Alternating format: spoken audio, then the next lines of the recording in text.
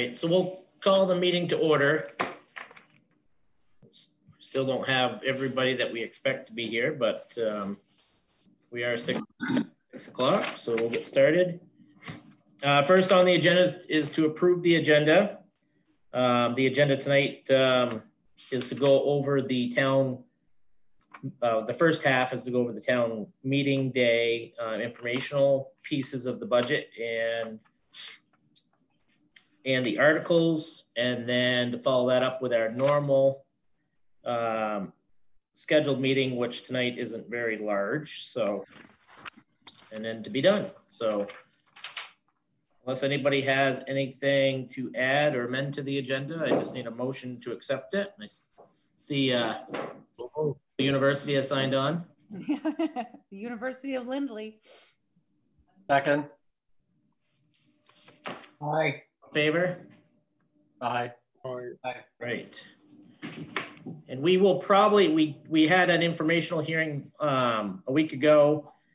I'll probably breeze right through the articles kind of quickly. When we do get to the select board open positions, once again, we'll allow the candidates, if they are here, to go ahead and take a 5-minute or less introduction of themselves. And probably since Wayne went first last time, we'll let Gene go first this time if he's here. Just makes it fair that way.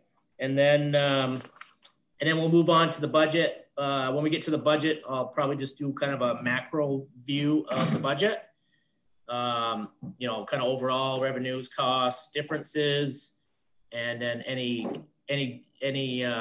reasons for the differences that are in the budget. If anybody has any questions in a certain department or something like that, we can answer those at that time. And then we'll be done and we'll move on to the second part of the meeting. So, Hey, Chris. So Chris, if anybody joins by phone that we don't know, like everybody else currently has a name on it, but if there's somebody who's joined by phone, I think we should ask who it is just to identify them for the minutes. And sure. Since I have to take the minutes tonight because Lisa's out, if I get, if I need you to stop for a second so I can catch up, we'll do that. But just if you see anyone sign on, last time in the minutes we had to put a phone number in because we didn't know who it was. So all right, yeah, we should just stop and ask if everybody's good with that. Sounds good. Chris. Yeah. Hey, it's Robert Franks up at Hooper Hollow Road. Hello. I wanted to say hello to you and Therese and Dave. Hey, Dave, how are you? Not too bad. I'm sorry, I stepped away. I know you were organizing the agenda. I just want to share with the town, the road crew, Dave and the boys up here at Hooper Hollow are doing an excellent job this winter. Oh, good. Good to hear. Can you share that with them? Because I try to wave to Dave and run down to thank him, but he does his work and gets out of here. Okay, I'd be happy to tell him, Robert. Thank you. Thanks, Therese.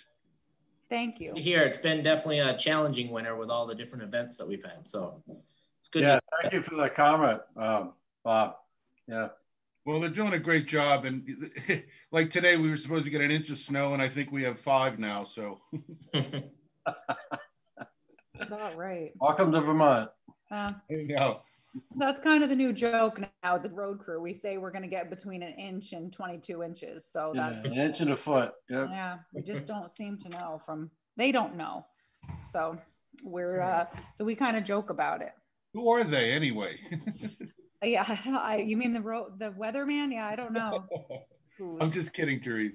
But no, you're right. I know we couldn't be wrong that often and keep our jobs, but somehow they manage. So, but yeah, partly cloudy, partly sunny. What's up with that? Yeah. So I appreciate it, and I will make sure that Dave and Alan, those guys know. So thank you. You're welcome.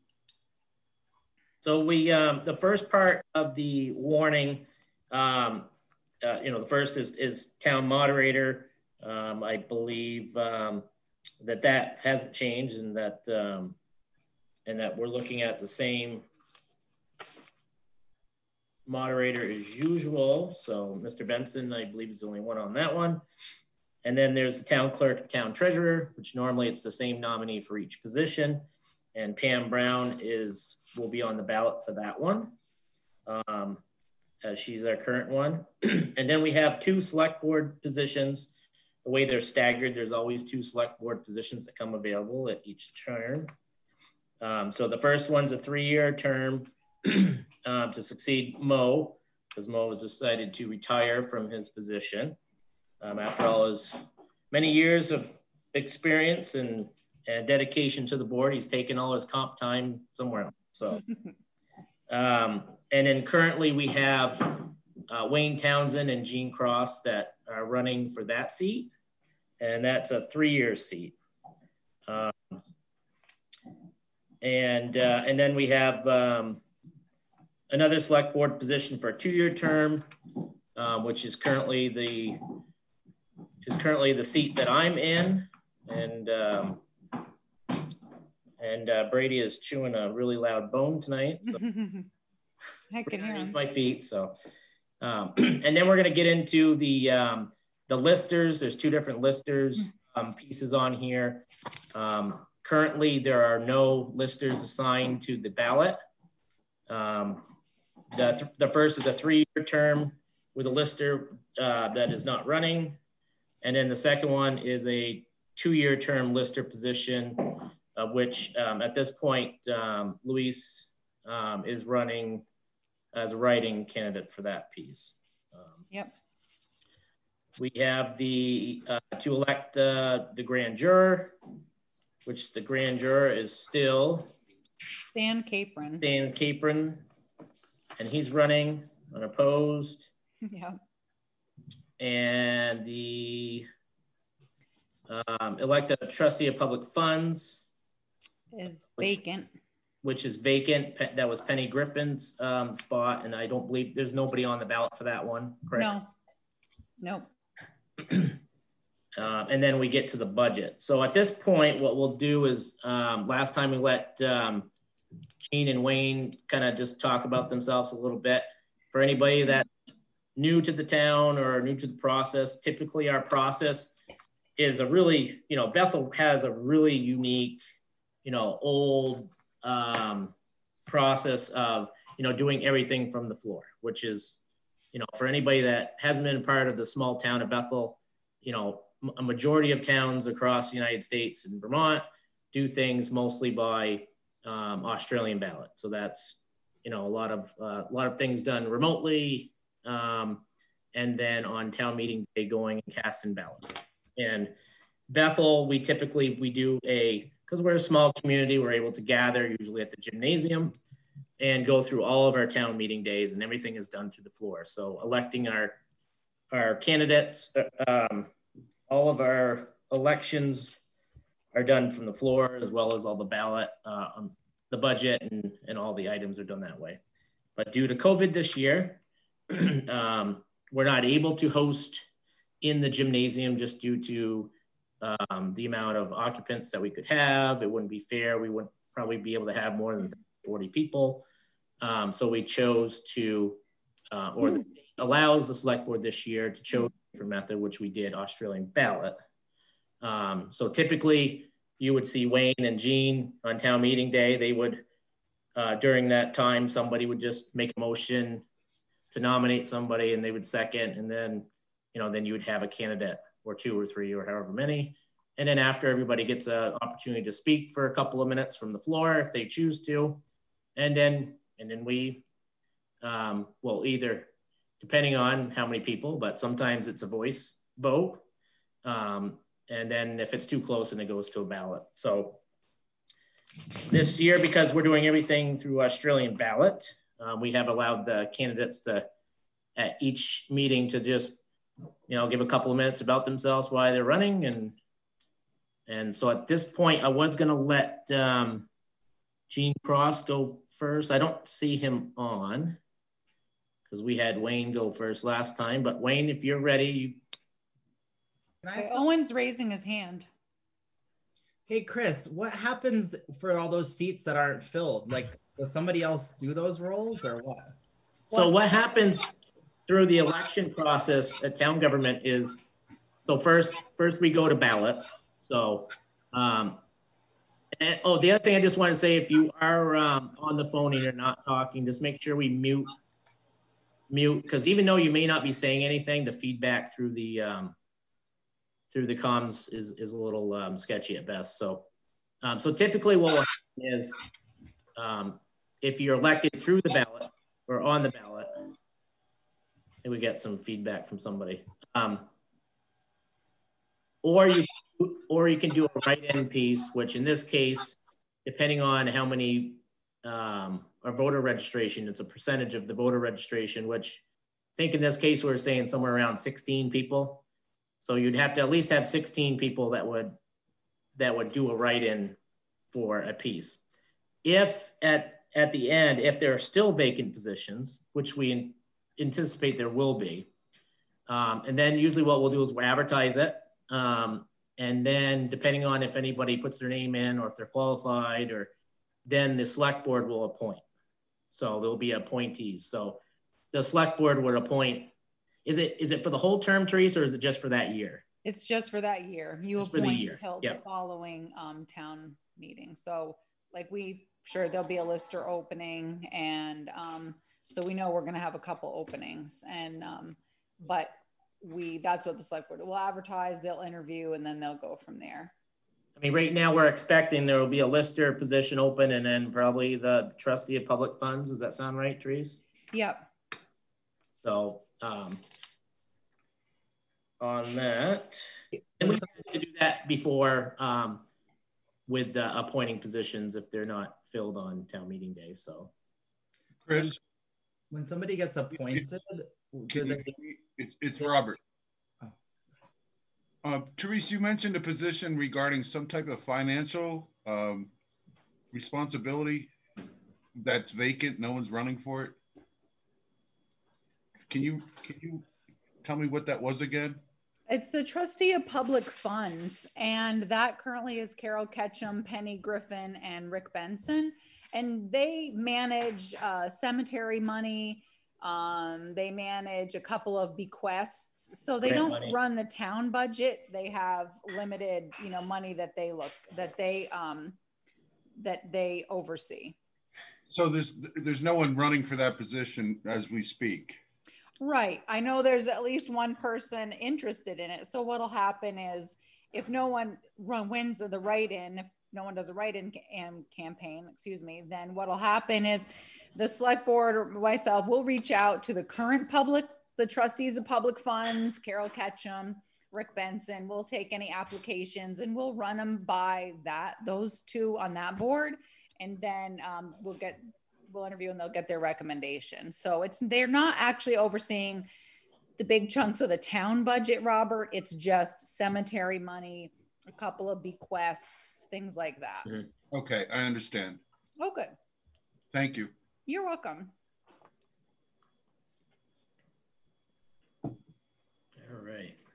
I had one more question, which is just because I don't know. When somebody gets appointed, do they get to agree to that? And yes. How do you, okay.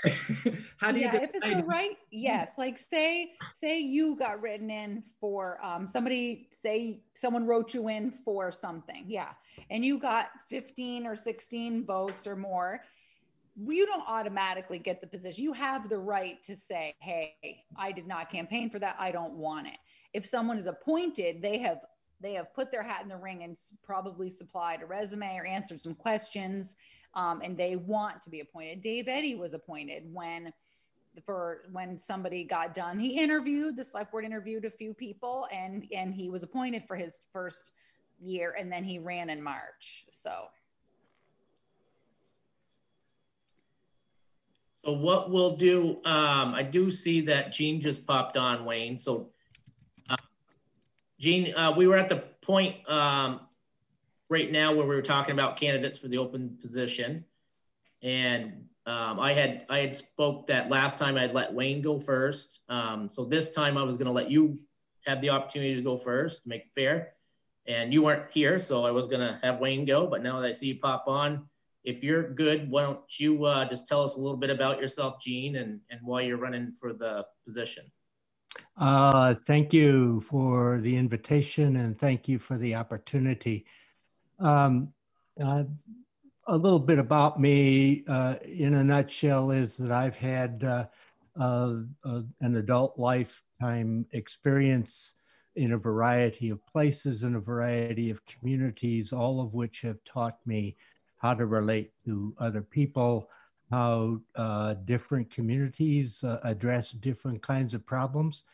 I really appreciate the whole idea of town meetings and the democracy that really flows in those, and the democracy, the person-to-person kind of democracy that I have found here and chosen here in Vermont.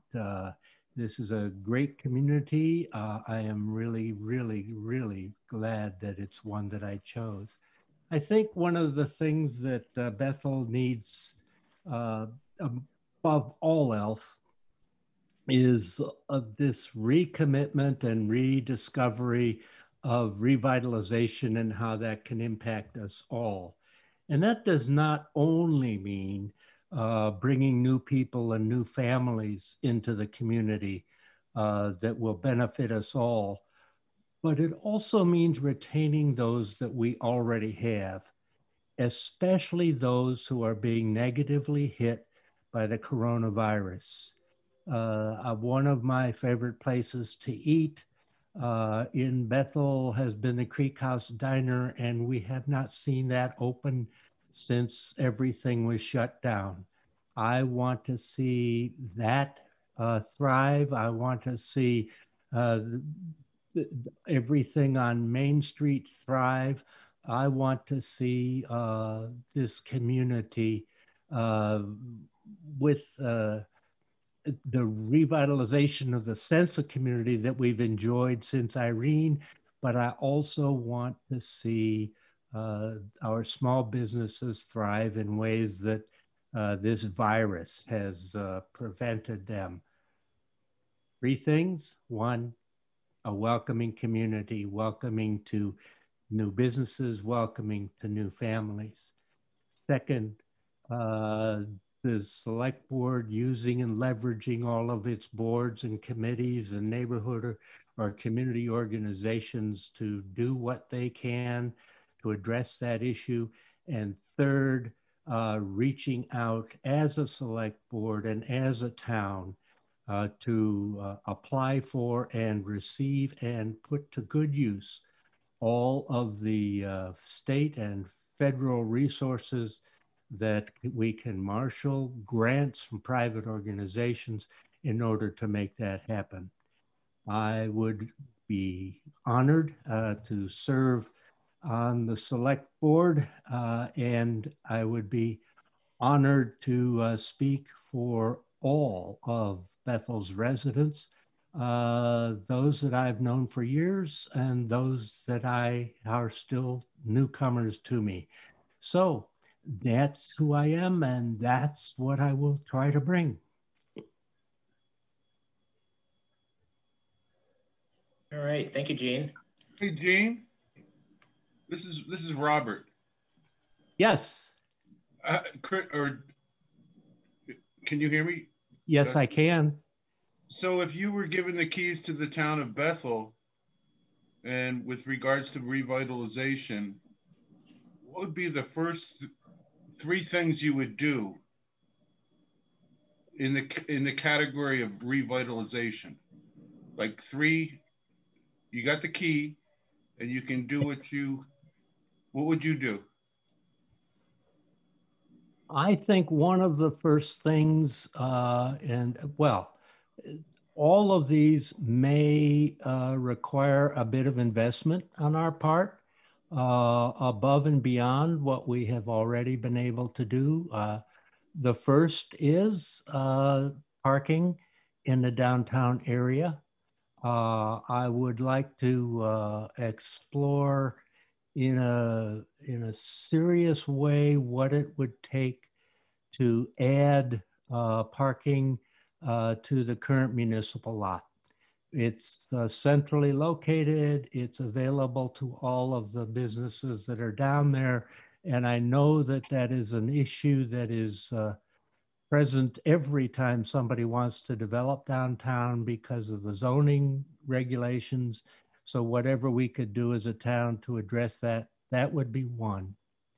Second, I would want to explore what it might mean, even if we had to join with other communities, to have a professional development expert who was contracted to help us explore some of the real concrete ways that revitalization might happen, and how what the grants and so on and so forth might be available to us. I know that BRI has been doing a lot with grants to help us.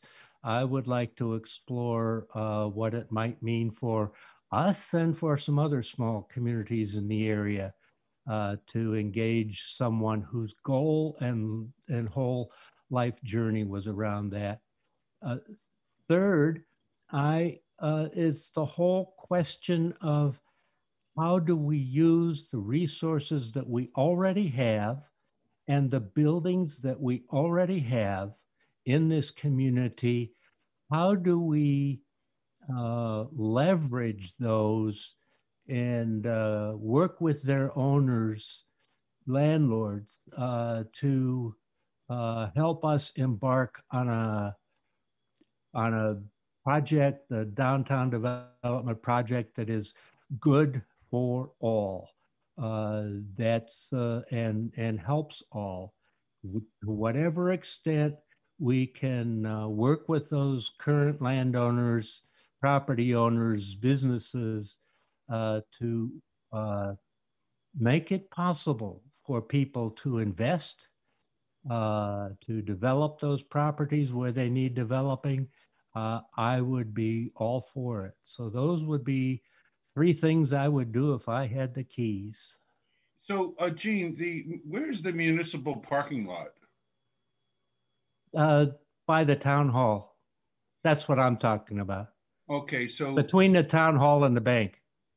Okay, so the taxpayers of Bethel owned the town hall where we spent millions of dollars to rehab it. Right. It's empty. It's not used. Right. It sits day after day after day, and no, it's not something to laugh about. No, I know. So I could come through Bethel, and that is the keystone to our town. I love the clock. I've been all through the building, and sadly, Therese and everyone else sits down and at that little building at the beginning of Rochester or Bethel. They can't keep the mud off it. They deserve a nice working space. We provided all that, and I have friends that invested and gave money to the town of Bethel to make that building proper. So I would recommend that if you become the select board member, that we move Therese and Kelly and all the good, and Pam, into our official town building, which we spent millions and millions of dollars on. We don't need to start focusing on other people's property to make it look pretty. The town needs a central point to enter and be properly greeted in very nice space. It saddens me to know how much money we put into that building, and it sits every single day. So it's just a suggestion to everyone, because I think the leaders in the town, Therese and all the guys and gals that do what they do, they deserve proper, and not only that, our legislative meeting is held in, I don't know who owns the building or wherever. There's not enough space to even sit there to negotiate and converse over serious issues. Whether it's Dick McCormick and all the representatives, they all gather. We're all sitting on top of each other in this little tiny room. Meanwhile, we have a what, $3 or $4 million reconstruction of our town building, and it sits 2 seconds away. And by the way, we can't park, you know, so it's a suggestion to everyone that's present this evening. Because here's the thing, Bethel is a linear town. It's a narrow town. It's on the edge of a river. So what I would recommend to everyone is that we need an anchor, which is proper and professional, to greet people, because we don't have a town, we don't have a town green. We don't have the space for it. We're on a riverbank. So it's just a suggestion to everyone. And if you're elected for select board, I would really seriously bank on the money that was spent to fix the town hall, so that we can all know that's our place to go. That sounds good, Robert. We'll definitely keep that under advisement. And we'll circle wagons on why. I know there was a list of reasons why we don't use that as our town office. I heard that the reason why we're not using the town hall offices is because the safe would cost money to move from where the little yellow building is up to the town hall. Yeah. May I respond, Chris? Well, you can. I just want to try to make sure that we keep everything to our timeline tonight. I can be brief. Two things. One, or three things. One, I am well aware that the current select board has looked at their uses of the town hall and has made some decisions related to that. That's not to say we shouldn't revisit that. The second thing is that respecting those decisions that have already been made with regard to all of the major properties, building properties that the town owns and administers, the town office, the town garage, and the town hall. I would suggest that the select board take a look at all of that and see what the most effective way is to use current properties, so that there is a healthy, warm, inviting place for town offices and our employees. B, buildings that are used to their utmost. And that brings me to the third thing. I would love to see the town hall used, the big meeting room area used far more than it already is. And that might include things like the summer music program that we have on the by the White Church, that be continued year round in the town hall, that we sponsor or invite some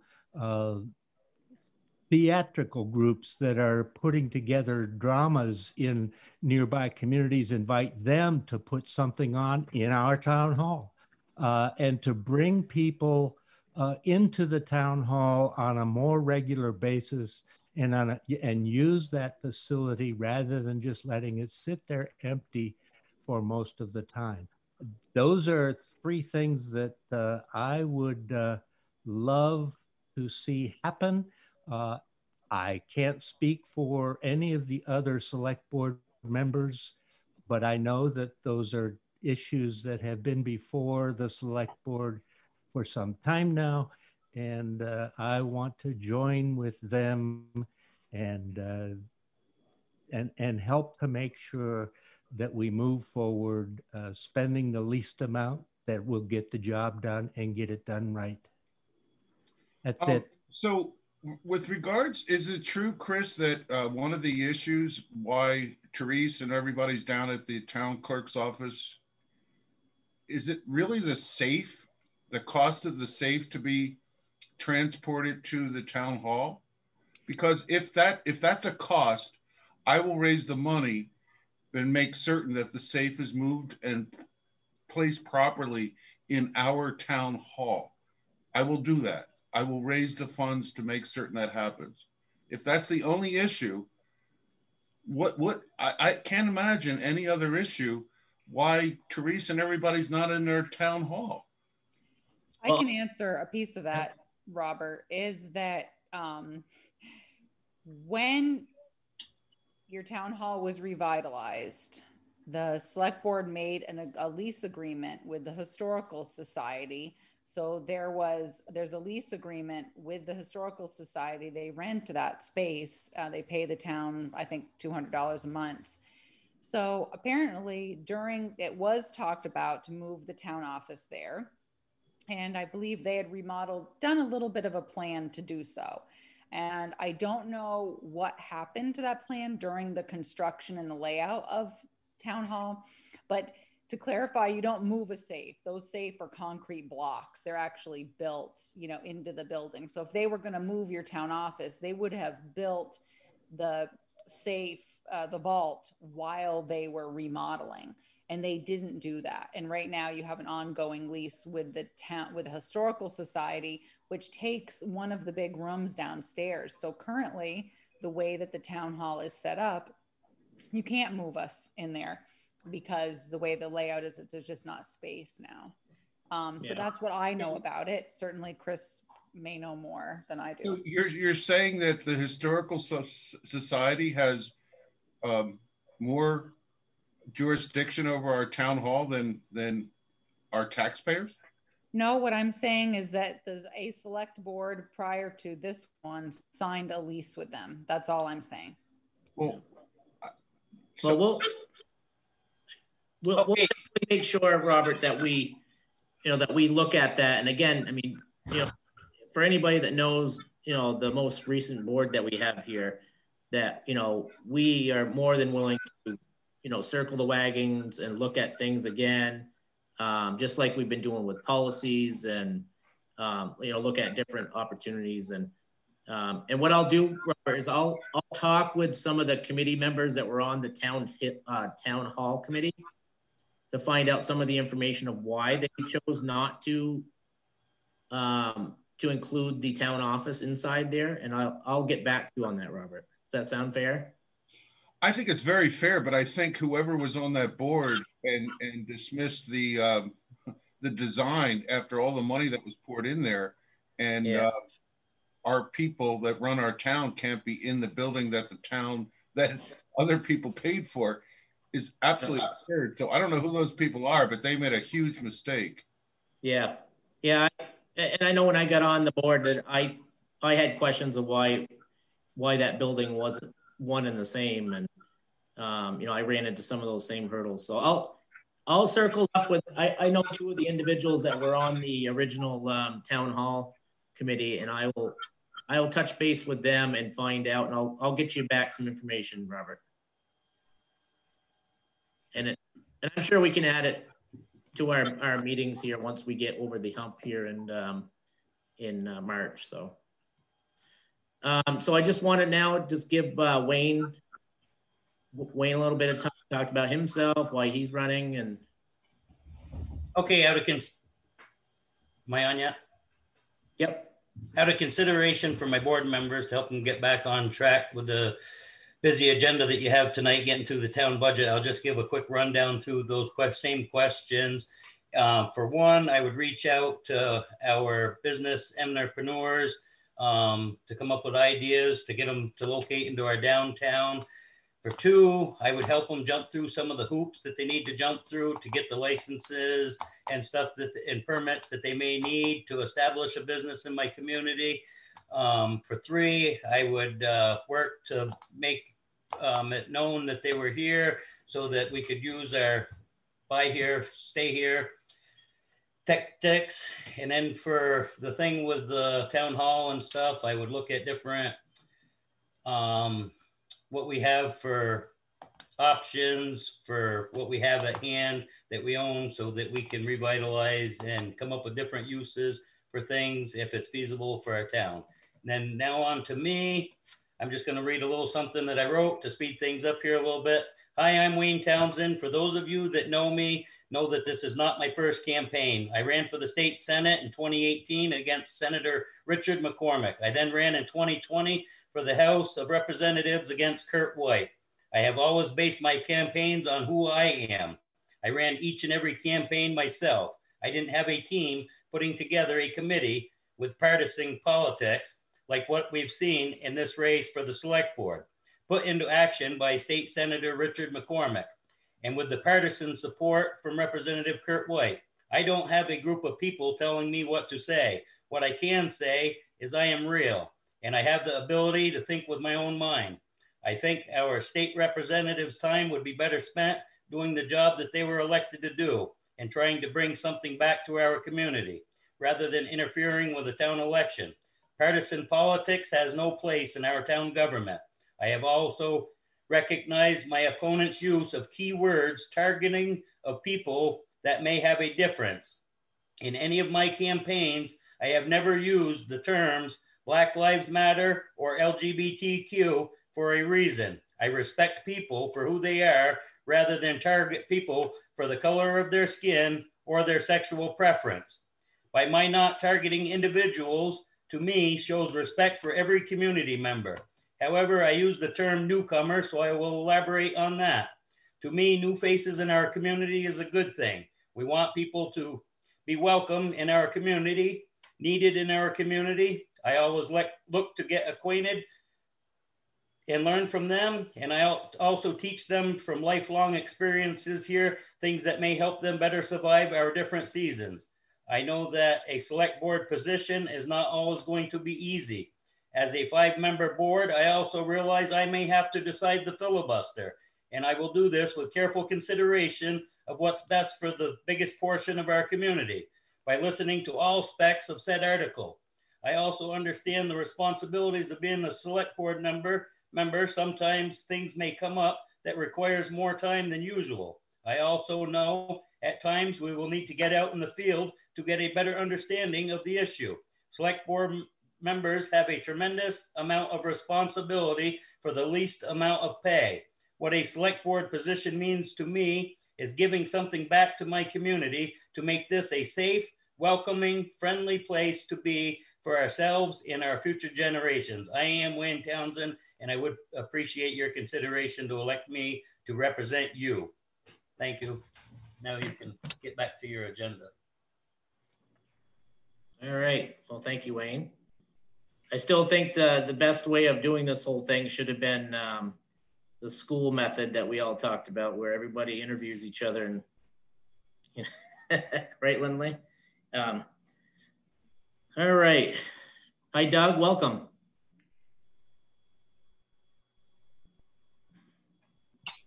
Hi, how y'all doing? Hey, Doug, it's Robert. Nice to see you. Hey, Robert. Nice seeing you guys too. Hi, Doug. Good to see you. Thank you, Wayne. So we'll just, you know, meetings are always either behind or whatever. I mean, normally at this time, last time I just kind of gave a brief little synopsis of myself. You know, running unopposed this time around. All those in favor, say aye. Yeah. But, you know, basically a little bit, and, you know, a little bit about, well, I think most people know a lot about myself, but a little bit about, I came on the board, you know, the town of Bethel was in a critical time in its, you know, existence where, you know, we were left with the remnants of Irene. We had an administration that was kind of lost at that time. And, you know, we had a lot of budgeting issues and a lot of the non-flashy things, you know, the behind the scenes things that people don't see. So my expertise in what I do every day is, you know, budgets, numbers. I'm a big number person. I know how to work with budgets, balance budgets, you know, actually get, actually get positive things out of our hard-earned tax money, make sure it doesn't go to waste. So, and it's hard because you can't really talk about yourself when you're on a board. As we talked about before, these boards, and I go around the state in my capacity at my job, and I'm at a lot of boards because I have to sign contracts to boards. The only way a successful board works is that everybody has to come with an open mind. It's wonderful that, just like our board right now, we have members from, all walks of life. But you have to come there with an open mind, put any partisan agenda pieces aside, and really, what's in the best interest of the taxpayers themselves and citizens of the town. So, and that can be very hard. I mean, I see everywhere I go where there's a 5-person board and there's two people that don't like 2 other people, and it's really damaging. And I will say, and Brady's backing me up here, but we've had a really good board, and a lot of the items that we've gotten done here over the last 3 to 5 years really wouldn't have got done if we didn't all come together. So, I mostly just want to thank the board members that I've been with. Majority of them are on tonight. Carl also was on the board for many years. That's all right. I had to yell at my child. Him and the cat chasing each other around the house. So, and a lot of the accomplishments that the board has done over the last 3 or 4 years is really the things that it's not flashy. It's not fun. It's not the, what nice shop, should we open in the downtown, or how can we, a lot of these things are really just the ugly things, like a water system that had been neglected for decades, budgets that were out of control, deficits, spending, policies that were just ancient, that were not doing any good to anybody in the town. So I think some of the nice things now is we're finally getting out of that murky, mucky water, and we're starting to work on some of the new flashy things, like what we're working on right now with the, a new highway garage that is well needed. Definitely we'll be looking at things about, where does the town office go? Things like what Robert had talked about. Can we use the town hall better? Can we put our town office in there? So, and, even though it doesn't if you look at the downtown businesses, we still have a lot of empty shops that we'd like to see full. But over the last couple of years, we finally have ownership down there. We have Owen and Jesse with Babe's Bar, and we've seen the old Ruth Clough building get purchased and now remodeled. Lindley and her group had purchased the Arnold block. So we're starting to see at least ownership into the buildings, and now they're, these things are big dinosaurs, right, Lindley? So they're, they take a lot of investment and time to revitalize these buildings. And, at least right now we have pretty good ownership in the downtown. And now, like what Gene was saying, just trying to support these businesses so that they can, get on their feet 100%. So, hey, Chris. Too much time, so. Robert, can you hear me? Yep. Well, Wayne Townsend brought something up about getting out in the field and visiting with citizens and taxpayers.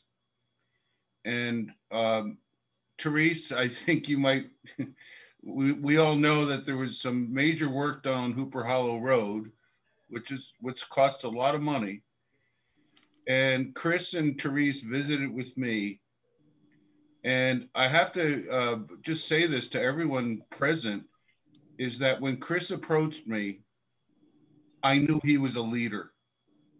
I knew it in my heart. And Teresa's too. And we had our conversation. We didn't get everything we needed done, but we got as much as we could done. right, Chris? Right, yep. You did a great job. So did Therese. And so it goes back to Wayne. It's like there are people out in the outer banks of Bethel that need help. And it was so nice that you showed up here that day and spent an hour with me just discussing what we accomplished and what we didn't. But we did a good job. And Doug was out here last week looking at the road, making sure it was good. Right, Doug? Looking for a white rabbit. Yeah, I'm looking for a white rabbit. Exactly. Yeah. So I just want to put kudos out to you, Chris and Therese, because I think you guys are doing a great job. Chris, you were born with leadership in your heart. Well, thank you, Robert. It means a lot that, you know, like we say a lot of times in, you know, in public positions of select board or, you know, school board or things like that, a lot of times you don't hear a lot of the good things. You usually hear when you're not doing so well. So it's always nice to hear the good things in this position. So, well, you're very deserving of goodness. Well, thank you. And we will, I'm going to next, let me see here. We got the budget to go through. So first, what I like to do, if you have your books, I can just reference pages as we're going. Again, what I said at the beginning, we'll just kind of go through this on a macro level. If there is any further discussions on drilling into a certain department or a certain item, just, you know, during the appropriate time, just feel free to raise your hand and we can talk about it. So the first piece is, you know, to go over the revenues of the town. And as most of us understand with any type of budget, that a majority of the revenues at the town level are done through taxpayer money. But the first piece of the revenue is actually what we call the local revenue source, which local revenues are things of town clerk services, class highway money, you know, that admin type stuff that we collect from different departments. So which is only a little over $400,000 of our total revenue a year. So it's a smaller piece of the pie. The revenues don't usually change much, as it's not this year. The revenue base is up about $3,500 from last year. So it's pretty much staying the same. There was really no major movers on that piece. And then moving over to the budget side on the cost, the public works right now, you know, we had a couple of individuals that had gotten done in their positions in late fall, which is always kind of a really tough time to try and hire anybody. So what we have currently is we have two really awesome seasonal helpers that are helping us maintain roads. You know, one of them is up in Robert's area. You know, these guys, they're my boys that work for me during the summertime, but you know, they're really excellent helpers. The budget currently reflects putting our public works department back to full strength, which also means that we have to make sure that we cover things like health insurance and things like that. And when we don't know who the candidates are that we might get, we have to prepare for the worst. So that means we need to make sure that if we're looking to hire two individuals, that both individuals we're going to assume is going to get full health care and benefits through us. Now, that's not always the case. And often, you know, we may hire one that needs a family plan and one that just takes no insurance at all. So that the difference that you see in the public works personnel is just adding one insurance benefits package in it. the town-owned equipment, as we've talked about, we have some aging equipment that needs more service. One thing that Teresa did a really good job of this year was starting an equipment committee. So the equipment committee is made up of citizens of the town that most of them have, an excavation type business, or, have some sort of expertise in, what type of equipment is adequate for town roads and when should we be replacing these, which, you don't really see the dividends in the short end, but we definitely will see it long-term, that's for sure. So we hope that over time that we're gonna be able to phase in the new equipment, and that right now our repairs and parts and tires and things like that those costs will come down over time. But right now we gotta get over the hump. So the difference that increase this year was just an extra 10,000 for the for some extra repair costs, as well as there's a repeater system up on North Road that we desperately needed that's going to be installed. That's that way we keep communications with our trucks. Materials, as we saw a couple of years ago, we were at our all-time high in this town when it came to salt, sand. We also went through a couple of really rough winters too. But we, through education and reaching out to others, we've been able to limit our salt purchasing and lay down over the last years just by recalibrating the equipment. Other things, there's certain roads that maybe we used salt before that we don't use now, or maybe there were some processes of, cutting snow using salt that we may not do now. So we've been using a lot more sand and less salt. Sand is much cheaper than salt, as we all know. So we've continued to see the savings on that. And then unfortunately, we had the spring flood event of 2019 for everybody that lived in, mostly Liliesville, Christian Hill, Sanders Road, and those pieces. Gilead, they knew that there was quite a bit of damage that happened to our roads and bridges. It was, right now, by the time we're all said and done, it's over $1 million worth of work that either has been done or is in the process of being done. But we are on the hook for 12.5% of that. So what the board has been doing last year as well as this year is we've been paying that debt off. So rather than just take a loan and stretch it out over, 10 years or 20 years, we've been paying that debt off. So last year we paid off about 118,000, I believe was the number, Therese. And then the piece that we finished up doing this year was about $43,000 worth of work. So that's all been budgeted.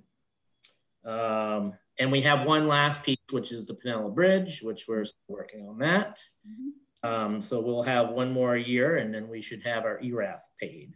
Yeah, and that'll be for both the permanent and the temporary for Pinellas. And so that has, the RFP has been drafted, but sent to FEMA to go through mitigation, because I'm not sure they're going to agree with our, less expensive route. So we're sending it to mitigation to get feedback, and then hopefully in a perfect world, we'll wrap that up this year. So then, then that'll take care of it, because this is the portion just on the Peavine piece alone. So. Right. Hey, Chris, it's Robert.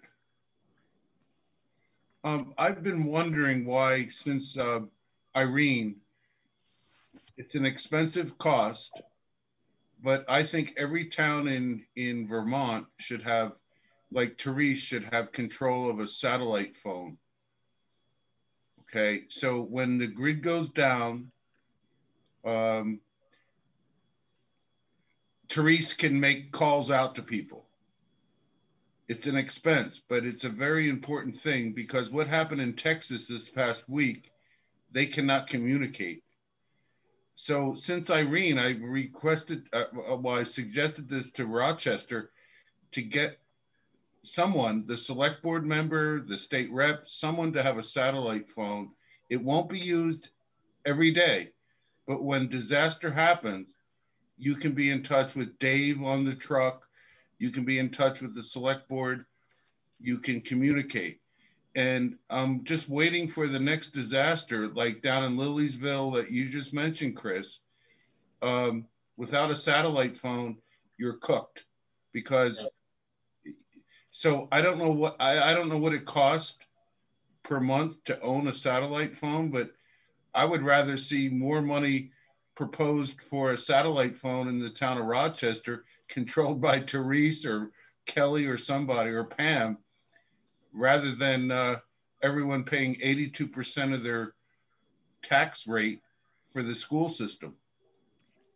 You know, we actually don't have a satellite phone, but we do, myself and the fire chief have, through emergency management, what are called GETS cards, GETS cards. And what happens is that would give both of us access to phone service. So even if the grid is down, or like you had in Irene, there's a number that we can call, and we can, in an emergency situation, get access to the grid. So, and we only pay for it if we need it. So luckily, the good news is in Bethel, we now have two new satellites, one at the town garage and one up on Deering. So our cell service is good, but if something happened, we do have GETS cards, Robert. So we do have options for in an emergency. And it's also something that, you know, every year we go through and update our emergency management plan. So it's definitely something that the board and Therese and the fire chief can, you know, look at, talk about, and see if that's, you know, something that we need further than what we currently have. But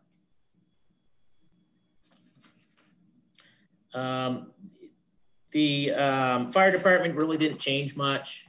The last couple of years, we've had some pretty large grants that we've done with the fire department. We did all the apparatuses last year. This year, we don't need to, so the budget's pretty flat on that one.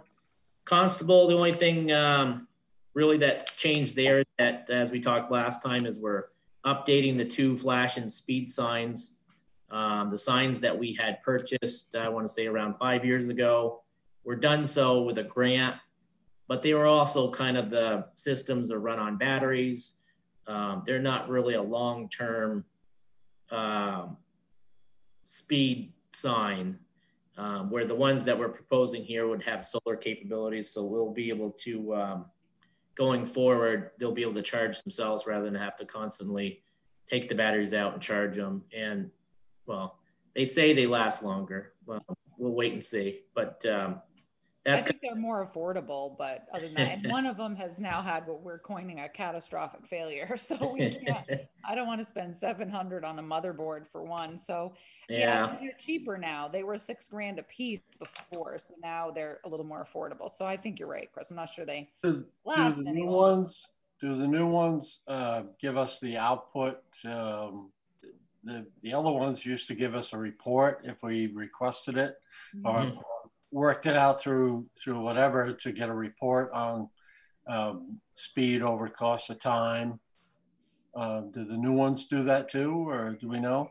Actually, I can't remember. I'd have to look at the literature. I can't tell you off the top of my head because we looked at several models, and so I'll make a note to find out, Paul, and email you. But yeah, we used to be able to download a report that showed average speeds and whatnot. Yeah, I can't tell you off the top of my head, so I'll look and then email you. Thank you.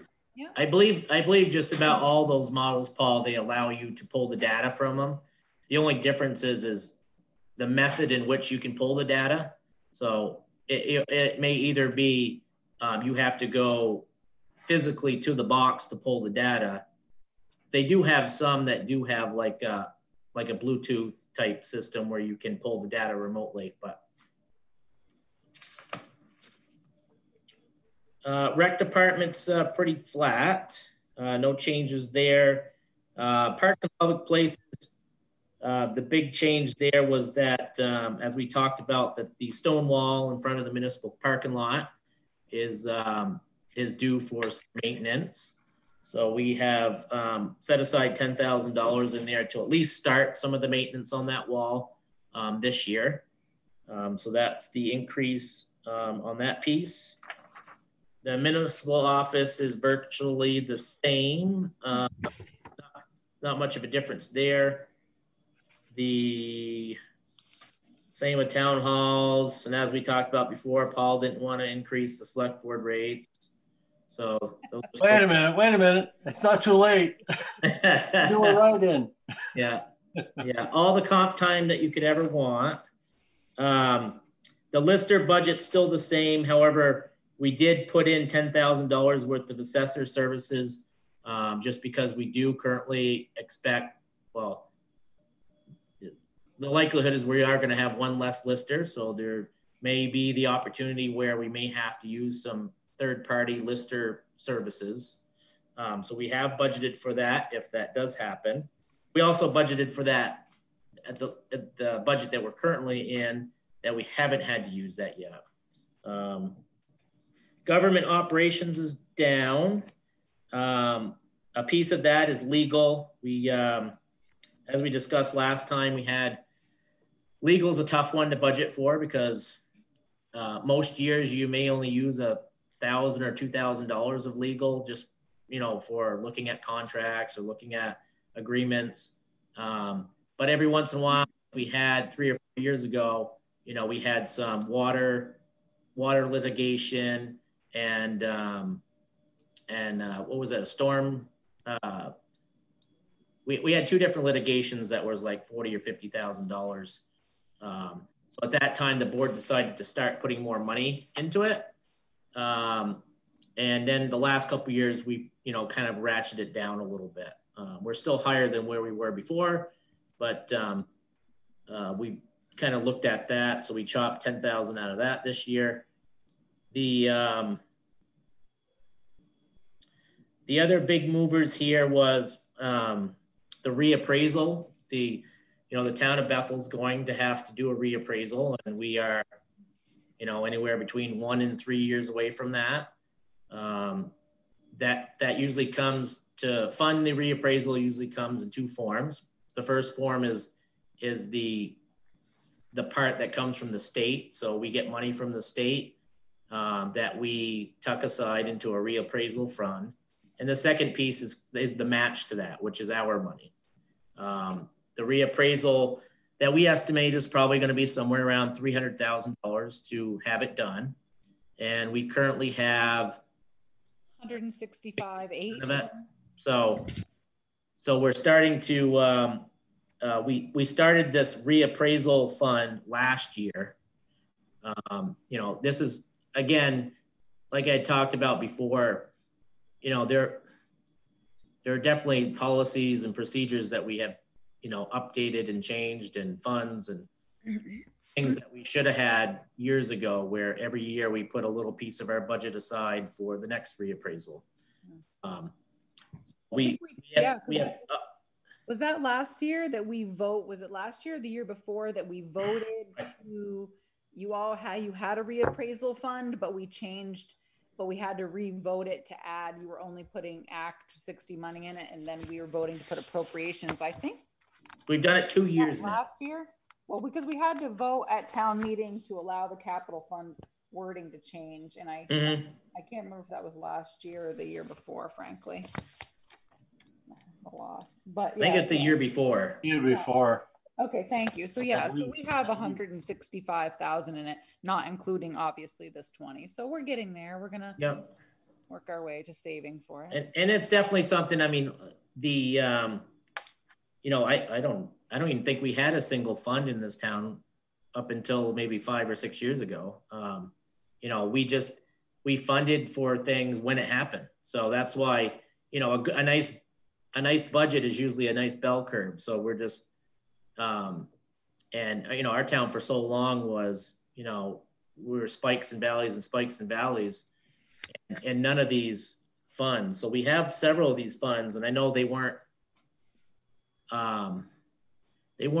as, the townspeople weren't as receptive to the funds early on because they thought they would be like slush funds and worried about, you know, just money that's tucked aside, that's mismanaged. But, you know, these funds, you know, like the cruiser, we have a bunch of them, capital improvement funds, equipment funds, and this allows for long-term budgeting without major changes to the tax rates. So, and this is just another one that, you know, had we been putting this money aside, I think the average reappraisal is what, 12 years or so? Probably a little less, but. So had we been doing this over a larger period of time, we've had to have, you know, put less in it every year to budget. So we're just trying to do catch up. Hey, Chris, it's Robert. Yes. There's a huge elephant in the room, and no one has reflected on it. It's called education. And what I want to put forth to everyone visiting us tonight, 82% of property taxes go to the supervisory union and school taxes. That needs to be cut by 40%. I cannot imagine that 82% of property taxes that we all pay goes to education. You've got to be kidding. Well, that's definitely something that you probably should, and you know, talk to your local representatives. We have. I'm talking to them now. Well, we don't control the education. Robert, there's an open seat available on the Bethel board this year, and there's no write-in candidate. Why don't you go for it? Hey, Dave, maybe I will, but we can't afford 82% of our property taxes. And then I think that's a discussion for a school board meeting. Yeah, unfortunately, with us, we don't have any control over the school's budget, regardless of how, you know, how it looks. But wait a second. So 82% of the taxpayers of Bethel goes to the supervisory union and the school system, and you're saying that we have no control over that? He's saying the select board has no control over that. You as a voter have total control over that. He's saying the select board doesn't have control. But how about a taxpayer? Same, just you've got to vote it at the polls. I mean, that's this year's Australian ballot, which I'm sure you're aware of. I think what Chris was saying, Robert, is that the select board has no control over the school budget, right. Or that. Well, I'm very, very, very apparent. I know about that, and the select board cannot intrude into the school and the supervisory union, but it is a burden on everyone. I think the next one, Robert, they have one more informational meeting, which I believe is on the 1st of March, to go through their budget. I agree. I think there is a very large burden. I mean, well, education of children is very important, but the way we spend it is another. And but as far as like where it is for this board here, I mean, the select board has no control, and the town has even less control because we have to write the check when they tell us to write the check. So it's just yeah, but why do you keep reappraising property taxes to support the supervisory union for the non-education of the children? 82% of property taxes are for education. Mm-hmm. And you don't, Therese, no one has control over all that money flowing through up to the state? No, actually, no. Yeah. The only, so we reappraise properties, not for necessarily for school tax. I mean, that's obviously a side effect, but we certainly do it for us because we need to make sure that as people issue zoning permits and things, the grand list, to build new houses, obviously we do reappraisal to build the grand list. But no, actually state statute says that When we, in Bethel, we collect 4 times a year, as you know, and we have to pay the school within 15 days of the due date, the percentage of the tax that we've collected. So if we've collected, 90%, we have to pay the school 90%. Then we do that for all 4 periods. And then at June 30th, we have to pay the school whatever we owe them, regardless of the fact that we haven't collected it. So like with delinquent taxes, that entire burden falls to the town. So we have to give the school their money by statute by June 30, even if we haven't collected it. So that's, above our pay grade in the legislature, as you know. But so when we reappraise property, Robert, it's also to help spread, the tax rate properly throughout Bethel for the municipal tax, which is obviously a way, much less, smaller portion of what your school tax is. But that's one of the reasons we don't keep up the grand list necessarily to support the school.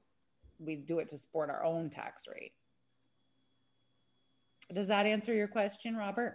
Well, it really doesn't, because Chris mentioned the cross between sand and salt. We're, as a town, we're looking at the cost of sand and salt, and we've got 82% of our property taxes going to the school system. So why can it not be 40% less, so that Chris can say, hey, Alan, go buy as much salt as you want?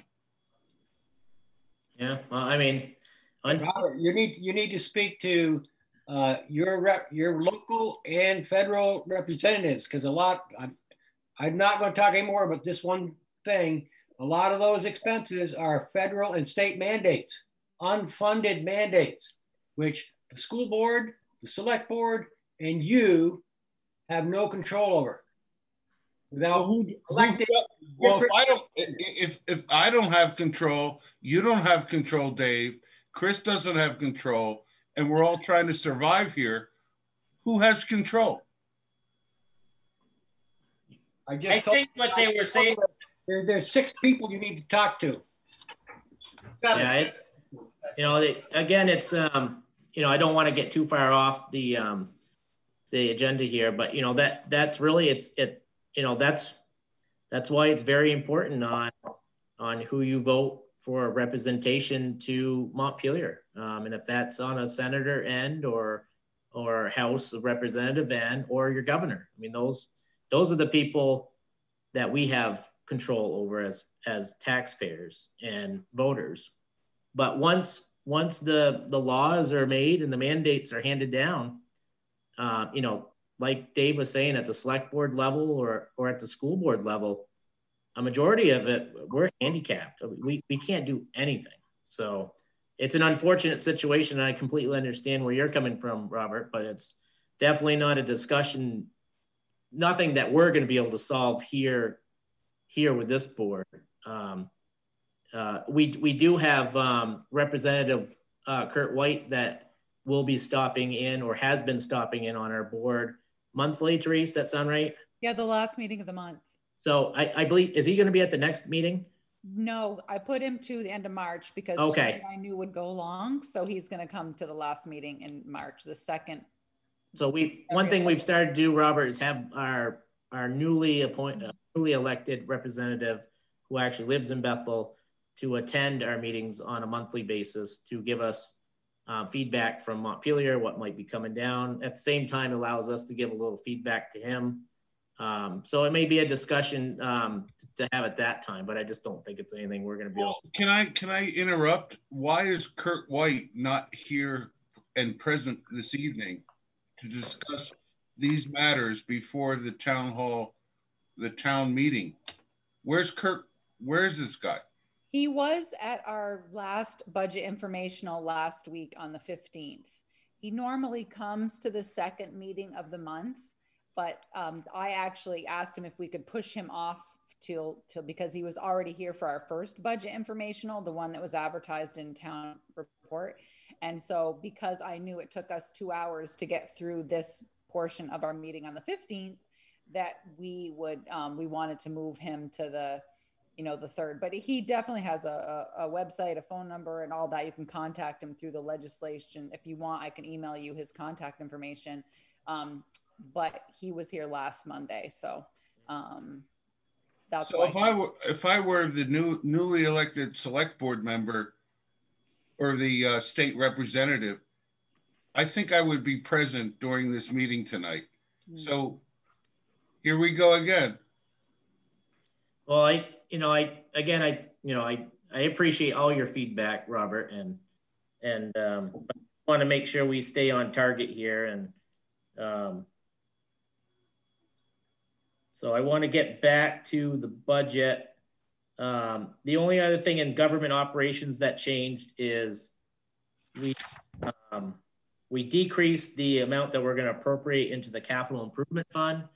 And you'll see that 2 pages from now that we've decreased the amount that we're going to put in the capital improvement fund, but we've increased the amount that we would pay out in the form of a loan payment for the potential of the new town garage that we're in the process of. So we want to make sure we had the money available.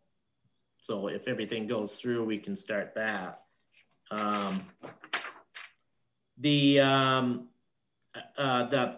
The Bethel Library had a request in there to replace some of their computers because they're outdated. So we are fulfilling that need, as well as the Fall Festival in Bethel had requested some extra funding for them that we had put into this budget. I won't go through the human services portion because that's a couple of items down here, and then Paul can talk to any of those. Same with the White River Valley Ambulance, so I'll skip those. But the overall, the costs are up. If I round it to the nearest 100, costs are up 19,500 over last year. Sorry, 19,500. Revenues are up 3,500. So the net increase to the taxpayers is $16,000. Normally, when we're talking about what does that mean for myself at my home paying taxes, normally based on our grand list, about every $19,400 is 1 penny on the tax rate. So when we put this budget together, we did so knowing that we were still doing forward thinking. We're still going to get projects done, but also keeping some budget concerns in mind for the overall citizen on taxes. So we were looking that we were going to increase by 1 cent. After we had already put this budget together, just the way that goes, the grand list gets kind of updated, and based upon the grand list updating, which the grand list updated itself by about $34,000 this year, which is actually a pretty significant change year over year, that the 1 cent that we had anticipated as an increase for the budget actually is going to be about a 1 cent decrease. So that's how powerful the grand list can be. And that's why it's very critical to make sure we have listers and those people. So when we, board members in mind, we had it to be a 1 cent increase. And after the grand list, where the listers anticipate the grand list to be, it's going to be about a penny savings at the municipal level. To stay on track with, so that's kind of the overall budget. The next piece that Article 11 talks about is the human services piece, which Paul Valley heads up that committee, which is normally the services in and around Bethel that we appropriate money to each year, that they go towards helping out our citizens on a daily basis, if that's transportation or other means in and around. Paul, did you want to just talk through that for a moment or two? Yeah, I'd like to once again thanks the committee, Sandy Farrell and Stan Capron, and our benevolent leader Carol Ketchum It's been routine over the years that the town of Bethel would support nonprofit organizations that have significant impact on Bethel residents. And so each year we ask them to submit to us requests for what they feel they would like to see come from the town. We ask them for financial information, and we also ask them to specify to us exactly how many Bethel residents or what impact they directly have on Bethel residents. And we go through a review process. We get together, and I think there are 17 or so that pretty much routinely ask us for support. And the town has made a significant impact in some of these nonprofits. And this year, I think we're up, is it 3 or 5%? I think we also take a look at how it impacts the budget, but we also know that we need to support a lot of these local nonprofits that really have a direct impact on the residents of Bethel. So if there are any questions, I'd be more than happy to answer them. So it's a 3% increase, Paul, which has been, looking back through, has been about the average growth. Yeah. Human services over the years. So. This year we did decide, there was one new addition, the art bus had been supported in years past, but had over the past several years not submitted application for support. And this year they came back, they have new leadership.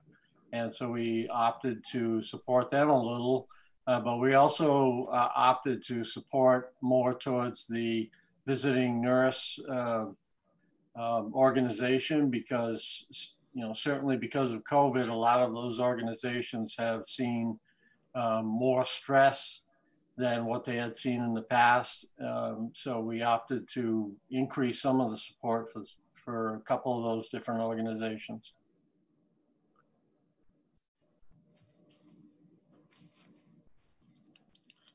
All right. And I think that the biggest change that we're going to see on the human services end of things, as we discussed prior,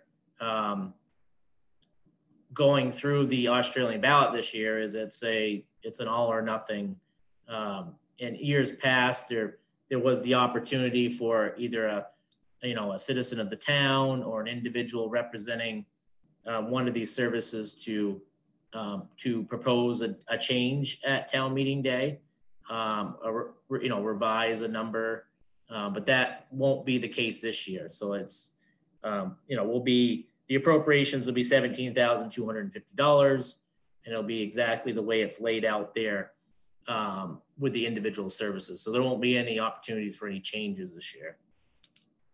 The next one is the White River Valley Ambulance. Again, we vote that line item separately.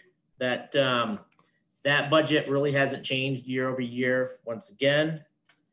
And as we discussed last time, that budget's a little tricky because they give us their budget on a yearly calendar cycle, where our budget, we start July 1st and go through June 30th. So sometimes even if they give us an increase, we may or may not see that increase all inside that budget season. So there's a little finagling with that budget to make it work.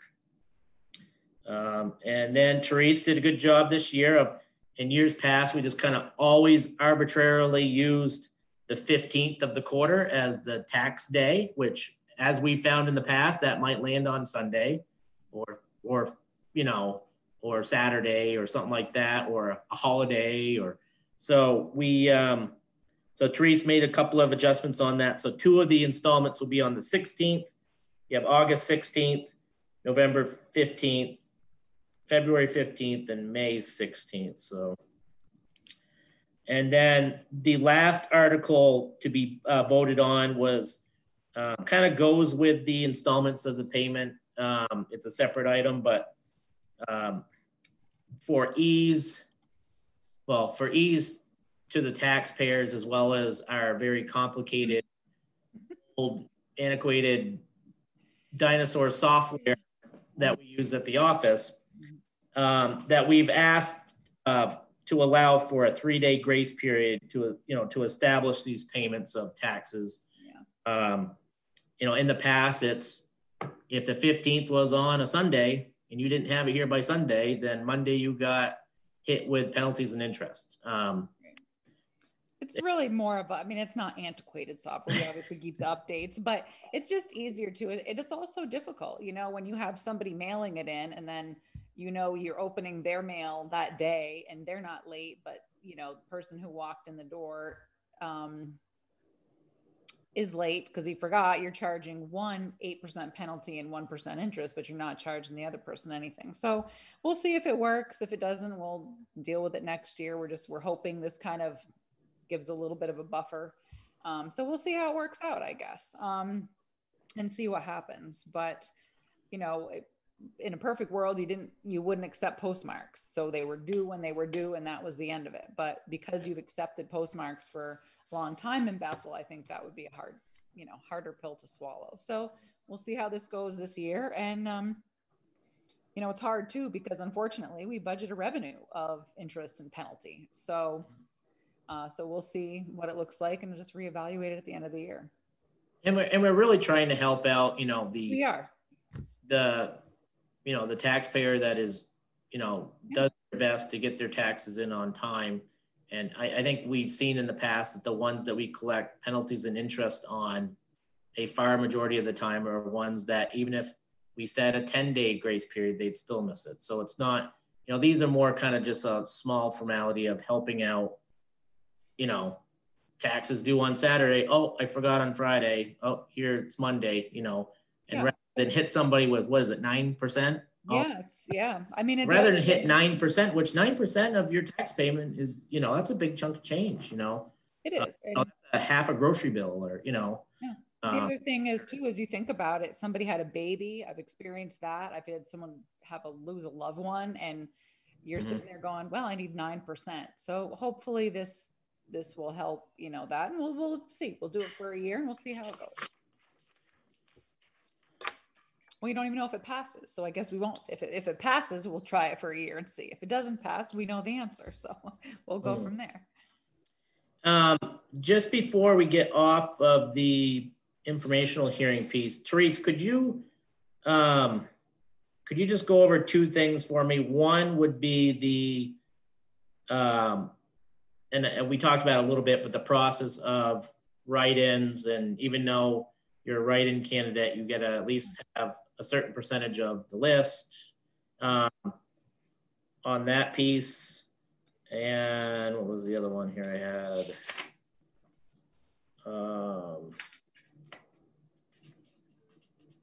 And when do you have, or has that already came and gone, the time to request a absentee ballot? Absentee ballot. So write-ins are, if you did not fill out your consent of candidate form, so you're not on the ballot. Some people will launch, like we know, let's use Louise. Louise is doing a write-in campaign. So Louise needs to get 30 votes or 1% of Bethel's checklist, whichever is less. Currently, based on the checklist right now, she'd need, I think, about 16 votes. Obviously, the checklist changes because Vermont authorized or approved same-day voter registration. So that may play, but probably not enough to really change exactly what she needs. So if she gets 16 votes and nobody else gets, 16 or more votes, then Louise is in. If Louise got 16 votes and Chris Jarvis got 18 votes, Chris would be the winner. However, he may say, no, I got wrote in by accident, and he concedes or whatever, but that's the way it works. If no one runs, we have one seat that we know currently we have a couple seats we know no one's running for, right? Trustee of public funds at this point. I'm not aware of anybody running a write-in campaign. I'm not aware of anybody writing a campaign, write-in campaign for the other lister. So at that point, what happens is if there's no write-in campaign winner, then the select board will put out a notice that you're looking for a lister, trustee of public funds, whatever. And so people will submit their letter of interest, and then the select board will interview them, and then they will appoint. So that's the way that process works. As far as a ballot goes, people have to keep in mind that about requesting a ballot is if you request a ballot, you know, on Monday, you're probably going to have to stop and pick it up, and you're going to have to return it because the mail is not going to work out for you. So I think that's something that people need to keep in mind is when, you know, what the date is that, you know, think about the mail. You know, are you asking Pam to mail you a ballot? Well, obviously, if she mails you a ballot on Monday, you're not going to get it. So, but you can stop and pick one up on Friday. And I think that you can stop and pick one up on Monday as well. And then if you get the ballot and you have it, if it's mailed, the post office is excellent. Pam talked to the postmistress, and she said that any ballot, if it comes and it shows up with postage due, she doesn't care. She makes sure that Pam gets the ballot, and then she'll just send Pam a note at the end. You owe us 28 cents or whatever. Right now, we know that the mail, when people mail it back, it's just a regular stamp. So anything that she gets in the mail, she actually is very kind and takes it right over to the polls. I was working on the last election and someone dropped their ballots off at the town office before I left for the day. So it was around 5:30. And I picked them up and then I hand delivered them to the fire station. So if you have a ballot, drop it off at the town clerk's office on Monday or take it to the polls on Tuesday, but just be cautious about mailing it back. If you mail it back on Monday, depending where you mail it from, you know, there's a chance Pam is not going to get it in time and it'll just come in late and it'll be a spoiled ballot. So that's, you know, just to be, people need to be thinking about that. Perfect. And still is voting in person. People can go to the high school, to the gymnasium and vote from 8 in the morning until 7 at night. Wear a mask. Pam will have masks there. There's going to be hand sanitizer. People will be socially distanced. The ballot booths will be set up that way. So people still can, and most likely, I expect quite a few will come and vote in person. So that's all possible. There's an exit. Pam has the whole thing laid out. So those are your options for voting. Yeah. And during the presidential election, it worked out really well for any of those who came and did it in person. You know, it was kind of a one-way traffic scenario. So, you know, you were going in one door and out the other door. So it was pretty safe and able to, you know, distance and everything like that. Yeah, so. And it's my understanding Pam plans on doing that as well. One way in and one way out. Yep. So, yeah. So if you forget your ballot at home, you're going to have to fill out an affidavit at the polls saying you lost your ballot and you have to fill that out. So there is some paperwork there, but if people want to vote that are not yet registered to vote, they can also be registered to vote and vote same day in Vermont. So pretty much whatever the situation is, I think she can take care of you. So unless I hear any questions in regards to the informational hearing, which covers the budget and all the articles, if you do have any questions after the meeting or something comes up, feel free, you know, reach out to any of the select board members or Therese. You know, we're more than willing to, you know, provide you with information or reasoning for an item or any of that type of stuff. So what I would like to do is get a motion to adjourn the budget informational hearing, and then we can call to order our regularly scheduled select board meeting. So moved. Second. Move David and Paul second. Okay, all in favor? Aye. Okay, ayes. And then I will call the meeting to order for the select board meeting at 7:40.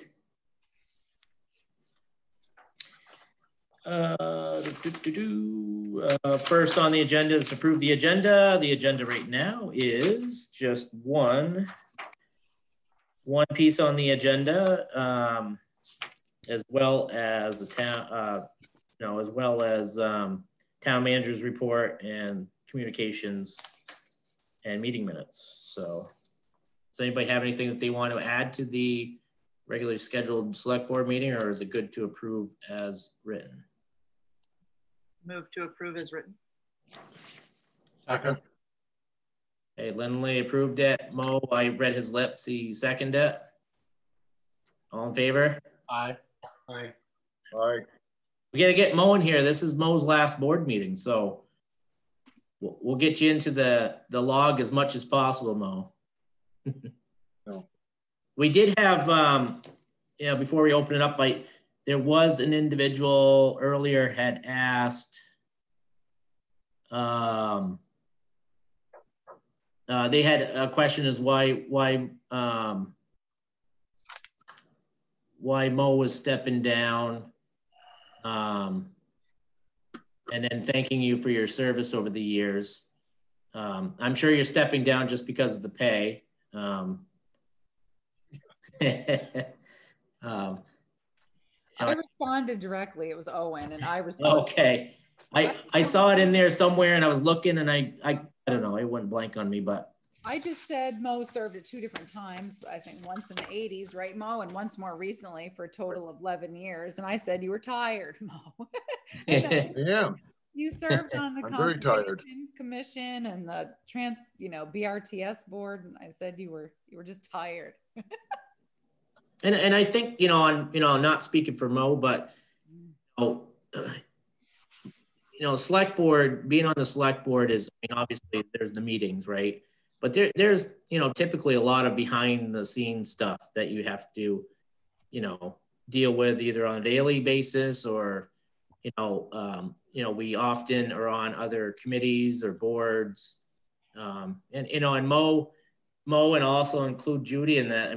They really have been going above and beyond the call of duty here the past year, especially he's at the transfer station. They both were on the board at the transfer station, which takes time there. There's been the transitioning at the transfer station there. One of the employees or the manager was out for a little bit of time, recuperating, and Mo and Judy and others, Pam was down there as well, really took the bull by the horns and spent a lot of time down there. And I would say if I was a young buck like Mo and I was spending that much time, that I would be kind of burnt out by now. So, we definitely think, everything that you have done, you and Judy especially, and, welcome you back at any time. But, these boards really, and I can't remember who it was. Maybe it was Carl had told me, it might've been Carl when he was getting done, we all come and we do our public service duties, but, we're not really meant to be on these boards or in these committees forever. And, we're here, we serve our time, whatever that might be. And then when the right time is, you vacate it and let somebody else in. And that's kind of what Mo's doing for everybody right now, is allowing others to have an opportunity. So. Yeah, and Mo's, he's been great. I've been here 3 years, and he interviewed me, and he still hired me. And then he's been great. If you need something, Mo knows the history. I know if I call him or email him or whatever, he'll know something about, why the history of an item was, or what is it I, don't know, or he knows all the roads, and he oversaw a project for us, Camp Brook after FEMA. Because Chris obviously had a conflict, and of course Mo, being Mo, makes friends with everybody. So I go up there one day to ask a question because Mo was somewhere, and they're like, well, where's Mo? I'm sorry, I was second fiddle, but because Chris couldn't go up and deal with the paving for Pike, obviously, so it was quite funny. So Mo's been great, a good sounding board, always a voice of reason and common sense, which is a wonderful thing. And we would be remiss if we didn't comment about what a great sense of humor he has. So I'm thankful for Mo. He's always been supportive of me and his continued support, and it means a lot to me. And I'm sure he's still going to call me or email me occasionally. It's going to be great to have him as a new lister. Yeah, there you go. Yeah, we need 16 votes, Mo. That's right. No. It's been enjoyable working with all you folks. So, and Therese is the 5th town manager that I've worked with. So, Wow. and in my opinion, she's the best. Oh, that's sweet of you to say. Yep. Thank you. And, but yeah, it's, you know, I think it's, you know, the end of a big era, especially, I mean, that's a long time, 11 years, even though you didn't do it all in one time. It's a lot of meetings. It's a lot of, you know, taking the time when, you know, one of the many great things about Mo is he asks and he talks to people about how it's going to affect them or what do they think about something. And he weighs that in, you know, his opinion and into consideration before he makes a decision. And that is one of the many things that make him a good select board member. So I think everybody thanks you for your service, Mo. Right in Thank for you. Mo. Yeah, right in for Mo. No way. He knows where you live, Paul. Don't forget, Paul, there's a school director position open too. I'm you now. Yeah. Oh boy. So yeah, thank you again, Mo. I mean, we'll definitely miss you. And came on one day after I did. Yep. He took over. Was it Bill's spot? Bill, yeah. Yeah. So yep. one meeting.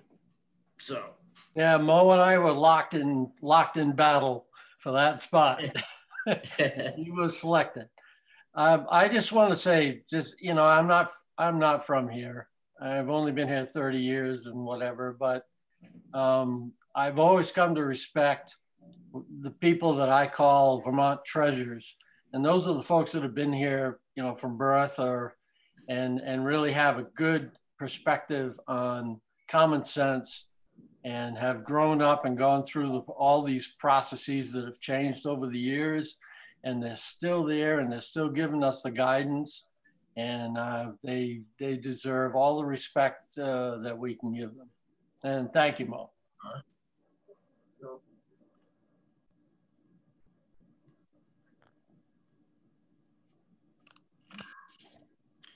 All right.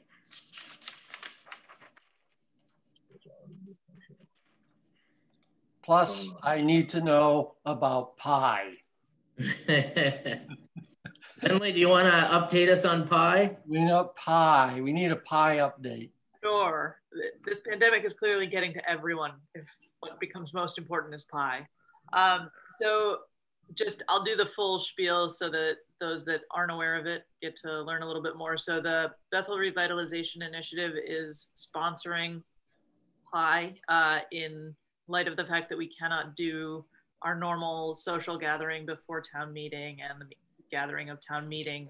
We still wanted to do something. So we're going to be hosting an untown meeting, which will be a virtual event where town committees and other town groups, and not just town affiliated committees, but community oriented groups will have a chance to say a few words about what they've been working on in the last year and what initiatives they're having coming up for the coming year or so. And, you know, kind of a way for people to get a little bit of an update and also maybe find out about ways to get involved in different things or what they might be interested going on in Bethel that they didn't know about. There'll also be a little bit of sort of connecting with other neighbors. There will be breakout rooms where you kind of get to meet other people that maybe you haven't met or maybe folks you haven't seen all year because you're cooped up in your house. And to try to keep the tradition of pie going, we have asked a local baker who's trying to open a bakery in downtown Bethel, hopefully this summer, to make the pies for us. So there'll be individual servings, all pre-packaged, ready to go. So it's very COVID safe. She is in food service, so she very much understands how to do this safely and effectively. And there'll be, as you exit from voting, there'll be a table with pie. Take your pie, sign into town meeting in the evening, eat your pie before town meeting or at untown meeting, whichever happens. Most people will probably eat it beforehand, but yeah, there'll be a few flavors of pie. I don't know what yet, but I think it'll be good. Good. So just to clarify, you will have already had to have signed up, right? Through the sign up at the bu-vt.org. So the pie will have your name on it. You don't have to sign up for pie. We're just sponsoring pie because we feel that's important. Okay. Pie. Okay. But we would love for people to come to Untown meeting, and you do have to register to come to that. It's a Zoom link, and it is, I think it's the back page of the town. Yep, I'm just looking at it now. So it's from 5 to 6:30 on March 2nd. Yep, and you can, so you can register, and then it'll be open to anybody who registers, and you can register right up till the event or even during it and join in at any time. Okay. But we won't make it exclusive on the pie. Oh, I wasn't sure. I just wanted to make sure. So people, yeah, it sounds like it's, yeah. So there is an ad, it's on page 72, along with Bethel University, so. And Therese, as long as the select board members are not actively participating, can we all be associated with the event at the same time, or how does that work with open meeting? Absolutely. You're still residents, you're still voting members, so you're not going to be making a decision about anything. Well, we might be working at the polls at that time too, depending on who's on that particular shift. Right, depending how, yeah, if Pam has already tied you up. Yeah, and if not, yes, select board members have the right to participate, and as residents, because you're not making decisions, and you know, as a group. And so good to know.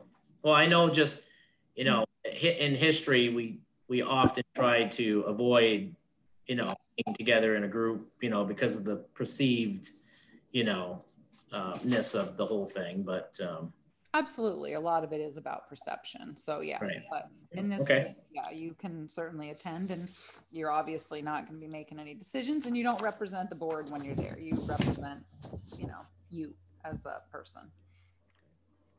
And just to follow up what Paul was saying, we did try to make it early enough so that members of the BCA could still get to counting votes in time, and not, you know, so you could join and then still get to the vote count if you're not actually working the polls during that time.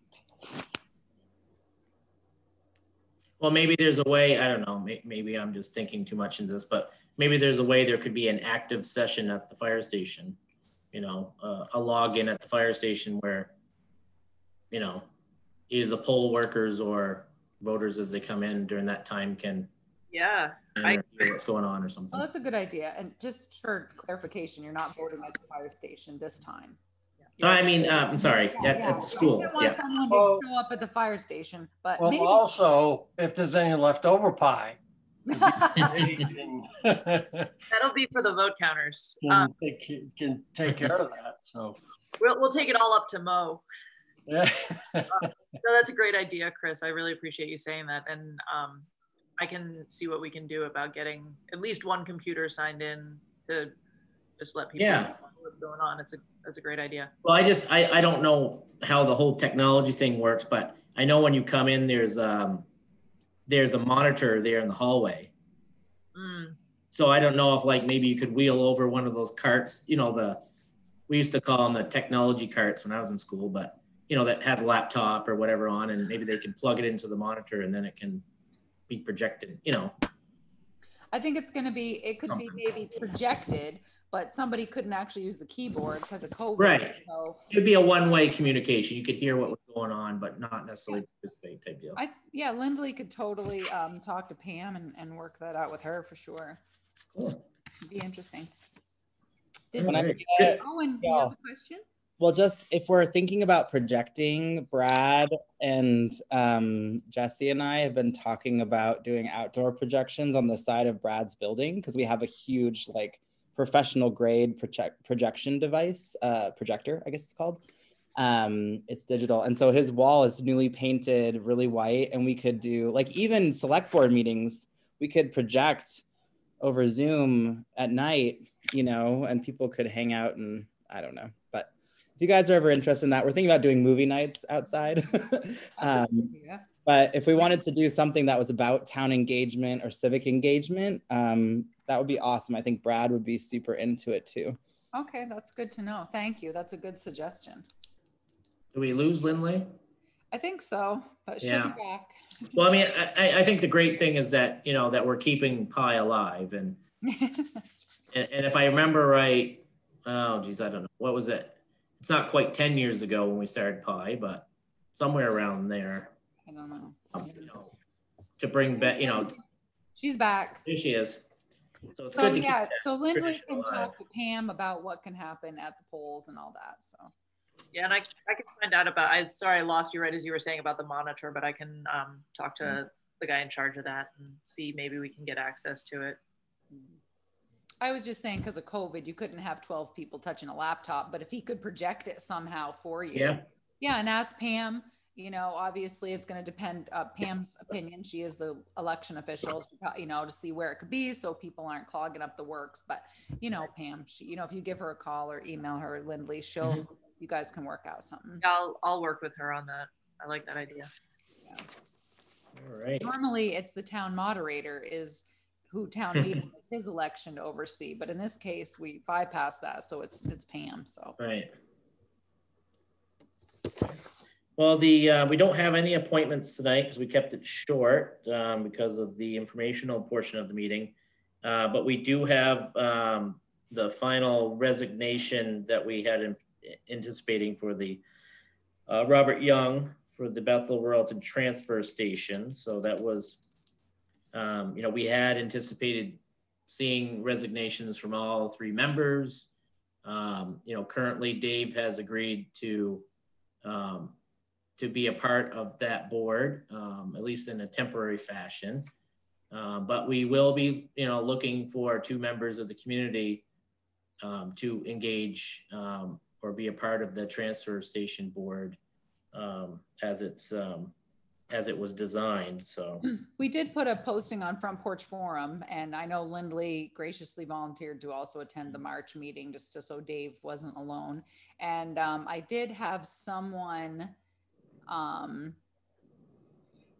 I did end up hearing from Adam Sappern, and he might be interested. He might be interested in the Planning Commission, or he might be interested in the BRTS board. I don't know. So he's going to do. I said that I would send him links for both meetings, and he needs to attend 1 or 2 to see what works for him. But so far, that's the only option. And, you know, we will have some select board members sitting on the board for now.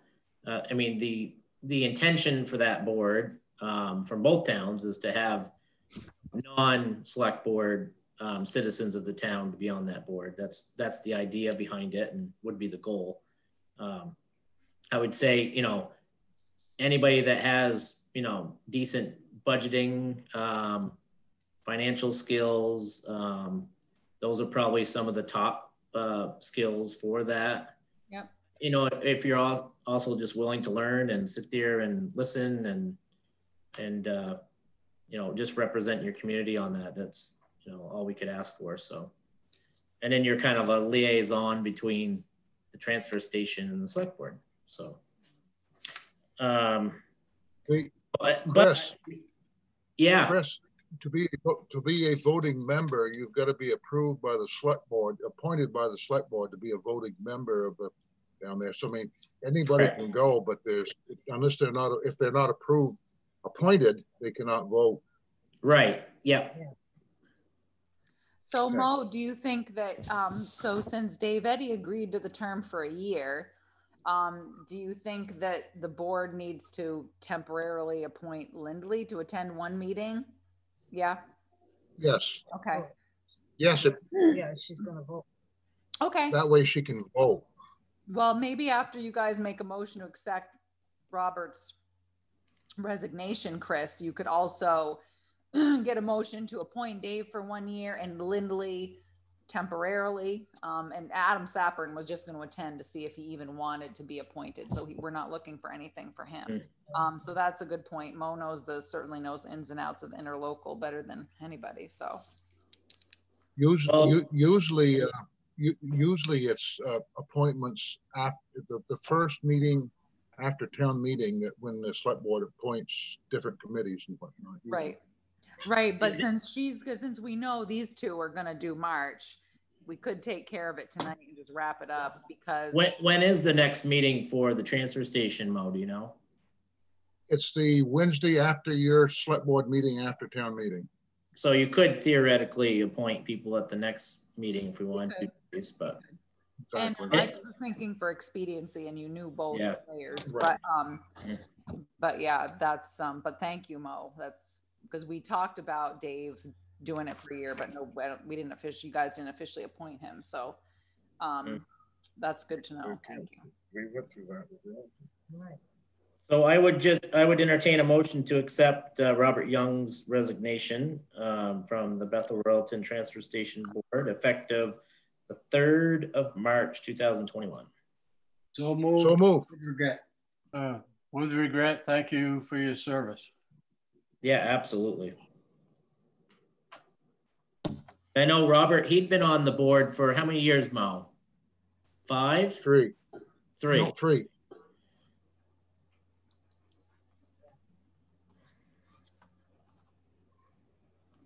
So do you want me to add Mo and not Mo? Do you want me to add Dave and Lindley about this appointment to your next agenda? Since it's not listed here, what would you like to do?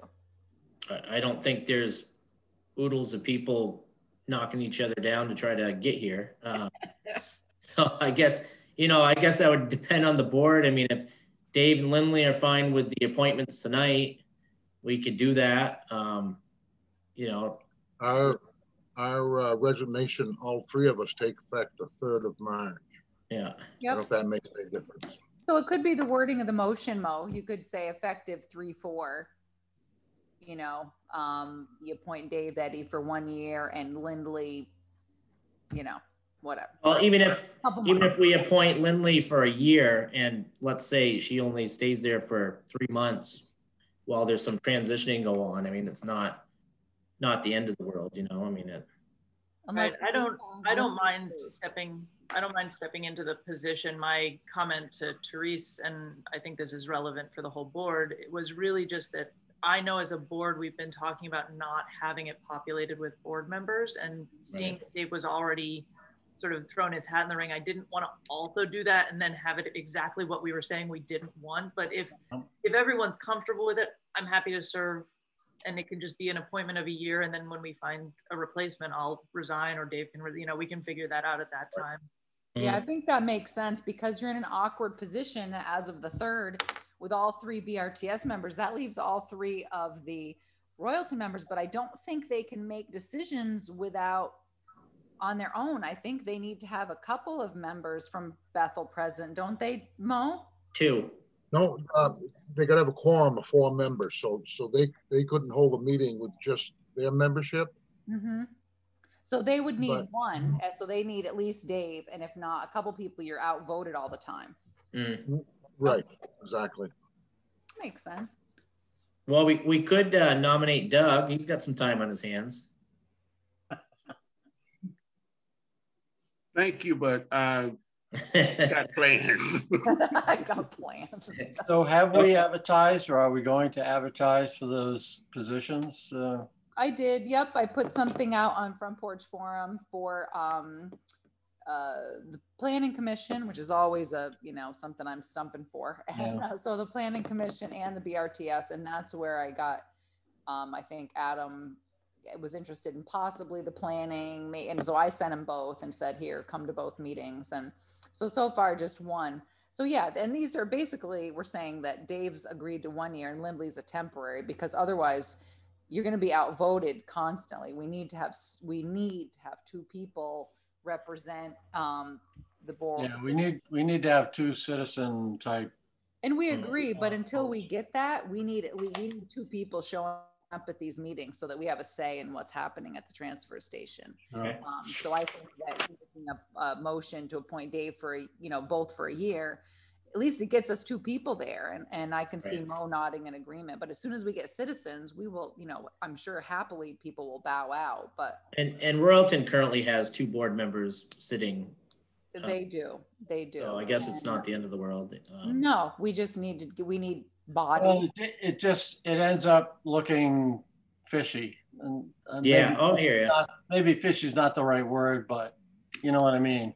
Yeah, for us, it's just tough because we don't have people coming out of the woodwork, as we all know, to volunteer. So if Dave and Lindley just step in at least to get us through a couple months until we can find, if we found 3 new people, I'm sure Dave and Lindley would happily walk. Oh, yeah. Yeah, I'm sure. Yeah, it's just drumming up people. So you're not going to fall out of the sky. We need to protect our interest. And to do that, we need 2 people. Right. Especially during the whatever process is going to happen. Absolutely. Yeah. Yeah.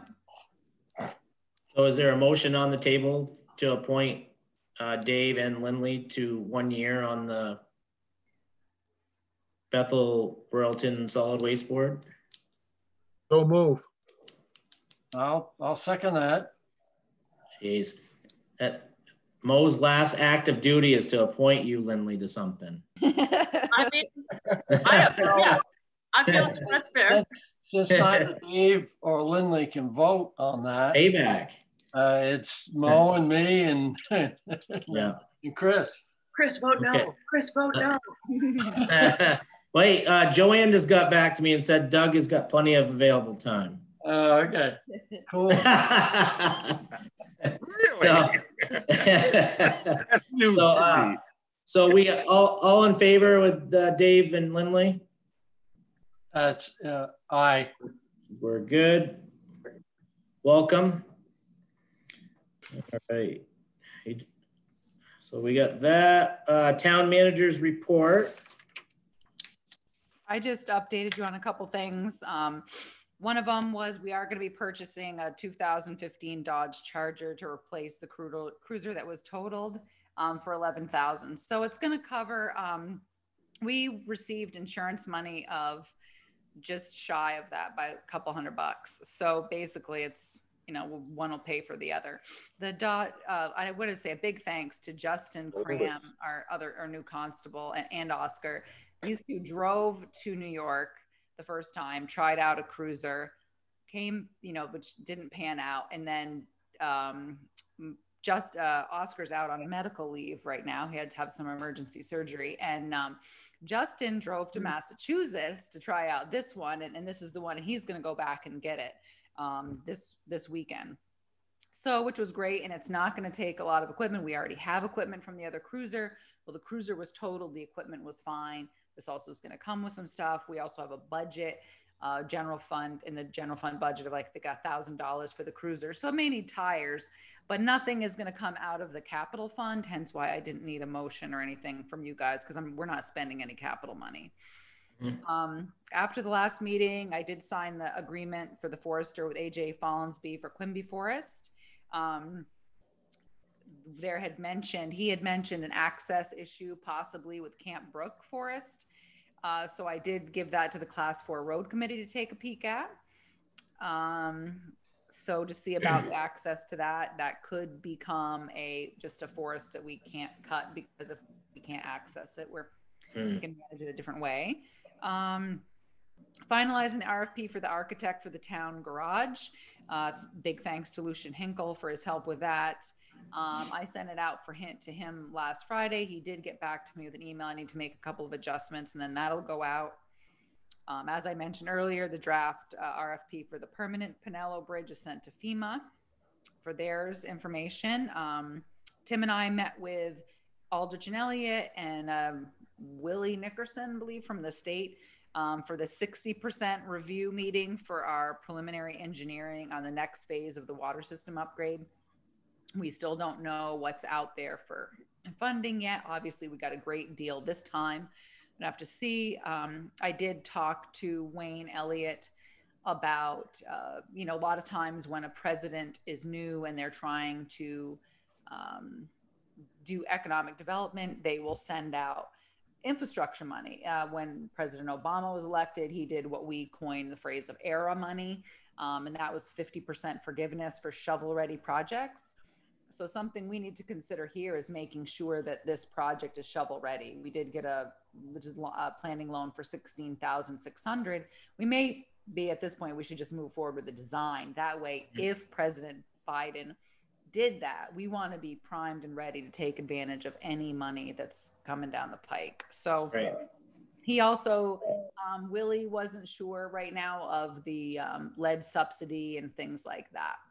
So we'll have to figure, we'll keep you in the loop and we'll figure that out as it comes. But right now the state isn't promising anything right now. So we'll have to see what comes out. And we submitted the Better Connections grant. A big thank you to Nicole Sear and Rebecca Sanborn Stone.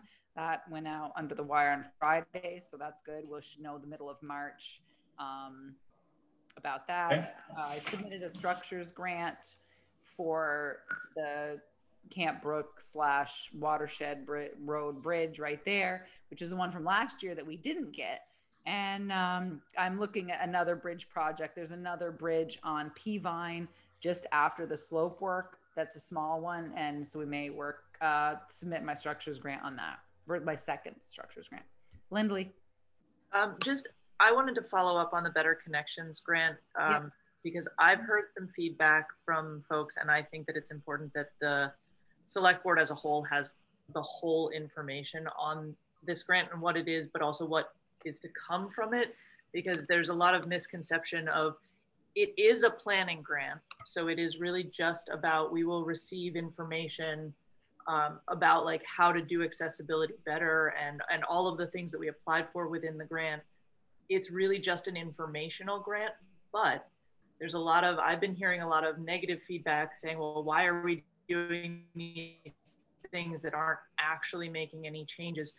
This is one of those grants that you have to apply for this grant first in order to be eligible for further funding that will come after this, that will be for those things that they recommend in the first grant. And if you don't do the first grant, you can't apply for the second grants. And so if you're hearing people saying things like that of, why are we spending time and money on just information that actually isn't funding the fixes that we might need or helping the businesses or the town pay for the infrastructure needs, that is part of this. It's just another phase and another step in that process. And I just wanted to kind of get that out so that I do think, I think that's right. But you also are going to get some information. Like we are going to get a plan. Really, that's all we need for doing the $30,000 for the clean water. I was hoping we're going to get engineering. That was my impression. We're not. I don't need engineering. I just need a plan. And once someone figures out that plan, we can build it from that. So that's going to be good. The other thing is the economic piece. You will get something solid from that, right? Where it sounded like my explanation I received was that, correct me if I'm wrong, that if they do this to figure out what businesses they think are going to be viable in Bethel, that's a solid information, correct? That's what I was told. Yeah.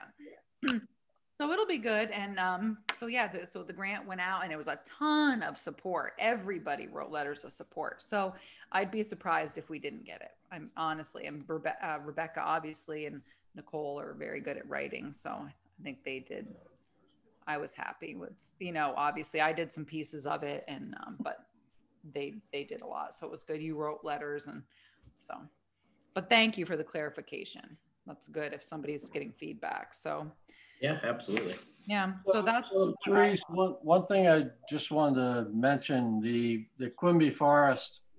I just wanted to reiterate my concern about the access road and the traffic, the truck traffic and the logger traffic that's going to take place along the Ridge Road, the Ringe going up through there, and really trying to pay attention to what's going to happen to that road going up and in there for that access with the heavy equipment that's going up through there. I agree. And we're going to meet up there.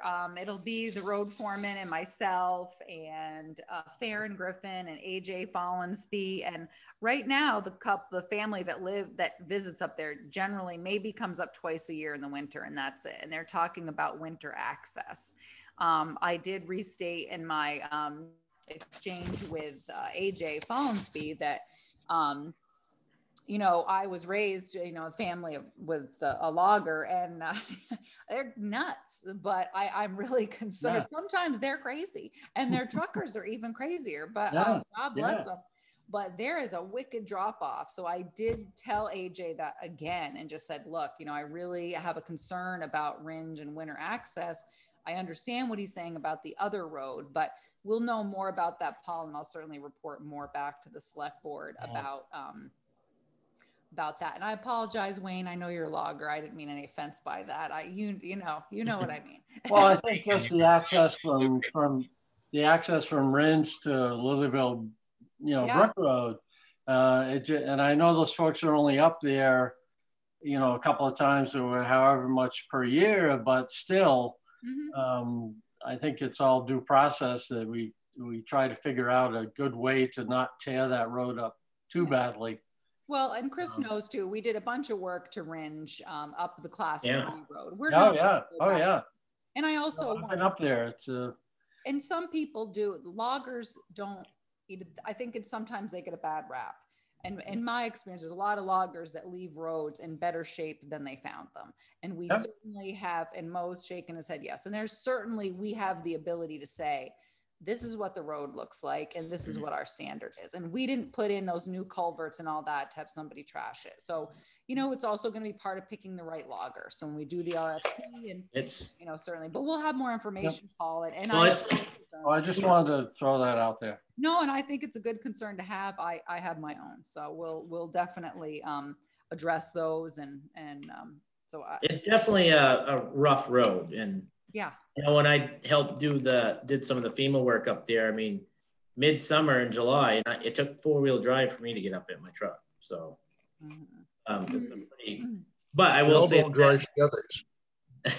I will say that road is night and day of what it used to be. I mean, we hadn't maintained that road, other than just passing it in years. So and even that little piece of Thayer that we owned, and where you came up and Chris got the life scared out of him. There was some lady walking up the just appeared out of nowhere. It was like a berry picking road. I was like, boom, someone was right there. Yeah, so we definitely have the same concerns, Paul. I do as you. So I don't want to see any that go backwards for sure. But I also think, some of the things that talking to it last time is there's some really good opportunities too, right? There's, by having some of this logging take place, that there's some accessibility, benefits that we'll get out of this with, maybe some trail usages and things like that we had been wanting to do that, won't essentially cost us anything. So. Right. The other thing is making the landing into some parking for people who want to hike. So there's definitely some things there. But well, that means that it's going to be increased access by folks going up through this. So even more important to make sure that we leave that road in a place where folks can still access it and not tear it all to shreds. Yeah, I'm hoping that it's better than it is now. The first part of it is good because we've worked on it, but that last piece is going to need some work. So whether we grade and bring some fill and take care of that piece, because too, like you're saying, Paul, people are going to be pleasure cars that are going to want to access that. And it's not going to be a big parking area. I think AJ had mentioned a couple of cars. So we're not looking at a big space there, but you're right. It will increase, the accessibility or the increase of the use of the road. Yeah, because we already know that there are Jeeps and big trucks and whatever going up through there and intentionally or not tearing it up. Yeah. Yep. That's why I wanted to have the Class 4 roads posted in the spring, to keep people off of them while they can tear it up. Otherwise, it'll be just a rutted mess like it is now up on that Class 4 part. That's right. And Mo had said that, and I actually have the printout from VLCT, and it's in the select board file for us to do that. I think I'd had it in for March. So we definitely need to do that. I talked to Alan today about signage, and I did tell Alan that I believe the select board would be posting some of these Class 4 roads and weight limits. And so I had the printout from VLCT, Mo, that's telling us all about what we can do up there. And I know the Class 4 road committee was also in favor of that. That's something Mr. Wright had come in about too. So yep, that's going on a March agenda. You could stick around, Mo. No. So, no. Man, Class 4 committee. There's another one. Mo is getting out of Dodge. That's it. We had the meeting minutes from both the 8th and the 15th. Did anybody have any amendments to the meeting minutes, or are they good to approve as written? I had one.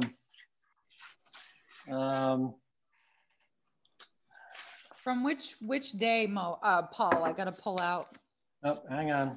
Thank you. I think I have both in the packet. There was one place where you said that Chris made a motion. Oh. And he doesn't usually make motions. He doesn't, but he did. He did? He did that day, yes. Oh.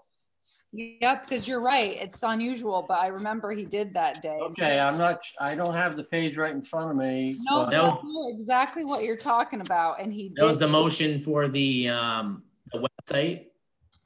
Yeah, it was about the website for the Equity and Inclusion Committee. Yeah, I didn't even realize I had made that motion until Teresa told me. And yeah, you did, because you were like, "This is what I'm." Because usually, I know I did, but usually I don't. You know, there are a lot of chairs that do make a lot of motions, and I don't usually. No, I also think the vote was going to go one way or the other, and you weren't sure, so he did. All right, Paul. Good. Okay, well that was the only thing that I saw. I don't have the page right in front of me. That's okay. I do. I have it. So. Yeah, I can't find it right now, but I know what you were talking about. Yeah. Yep, where is it? And then the only other, the other thing, we saw minutes in there from the September 23rd, 2019 special meeting of the White River Solid Waste Board. Oh, I don't know. I'm not quite sure why that was in the packet. I don't know. Let me look and see. I have to your box. They appointed Jen to be the. Oh, I know why that was in there. That was for somebody else, and somebody was looking for some information, and probably Kelly saw it on her desk. She probably just tossed it up there because there was one shelf on near the top of Kelly's desk. You know where it is, Paul. And we throw anything for the select board in there. Yeah.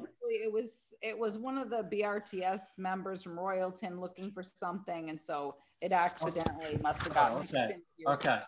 Oh. All right. I didn't even see it when I copied it. Thank you. So that was a mistake. It was something that one of the Royalton members wanted. Okay. Thank you. Yep. So we're good on both of those then? Yep. Okay. Make a motion to approve. Second. Okay, all in favor? Aye. All right. And then we had in the back, there was meeting from the rec committee, the energy committee. There was the article that was in Valley News article. Valley News. And then I also put in there the information charging for recycling in Vermont that came from the state of Vermont. And I had Kelly put that on Front Porch Forum because we'd obviously received a bunch of comments about people wanting to know why they were paying for recycling. And so I thought that this was really well written by the gentleman at the state. And Jen had sent it to me. And so we decided to put it out because I thought it was really informative and lets people know, look, you know, when Act 48 started in 2012, what the markets were looking for like in 2012, and then the fact that the markets continue to do poorly. So I thought it was good information.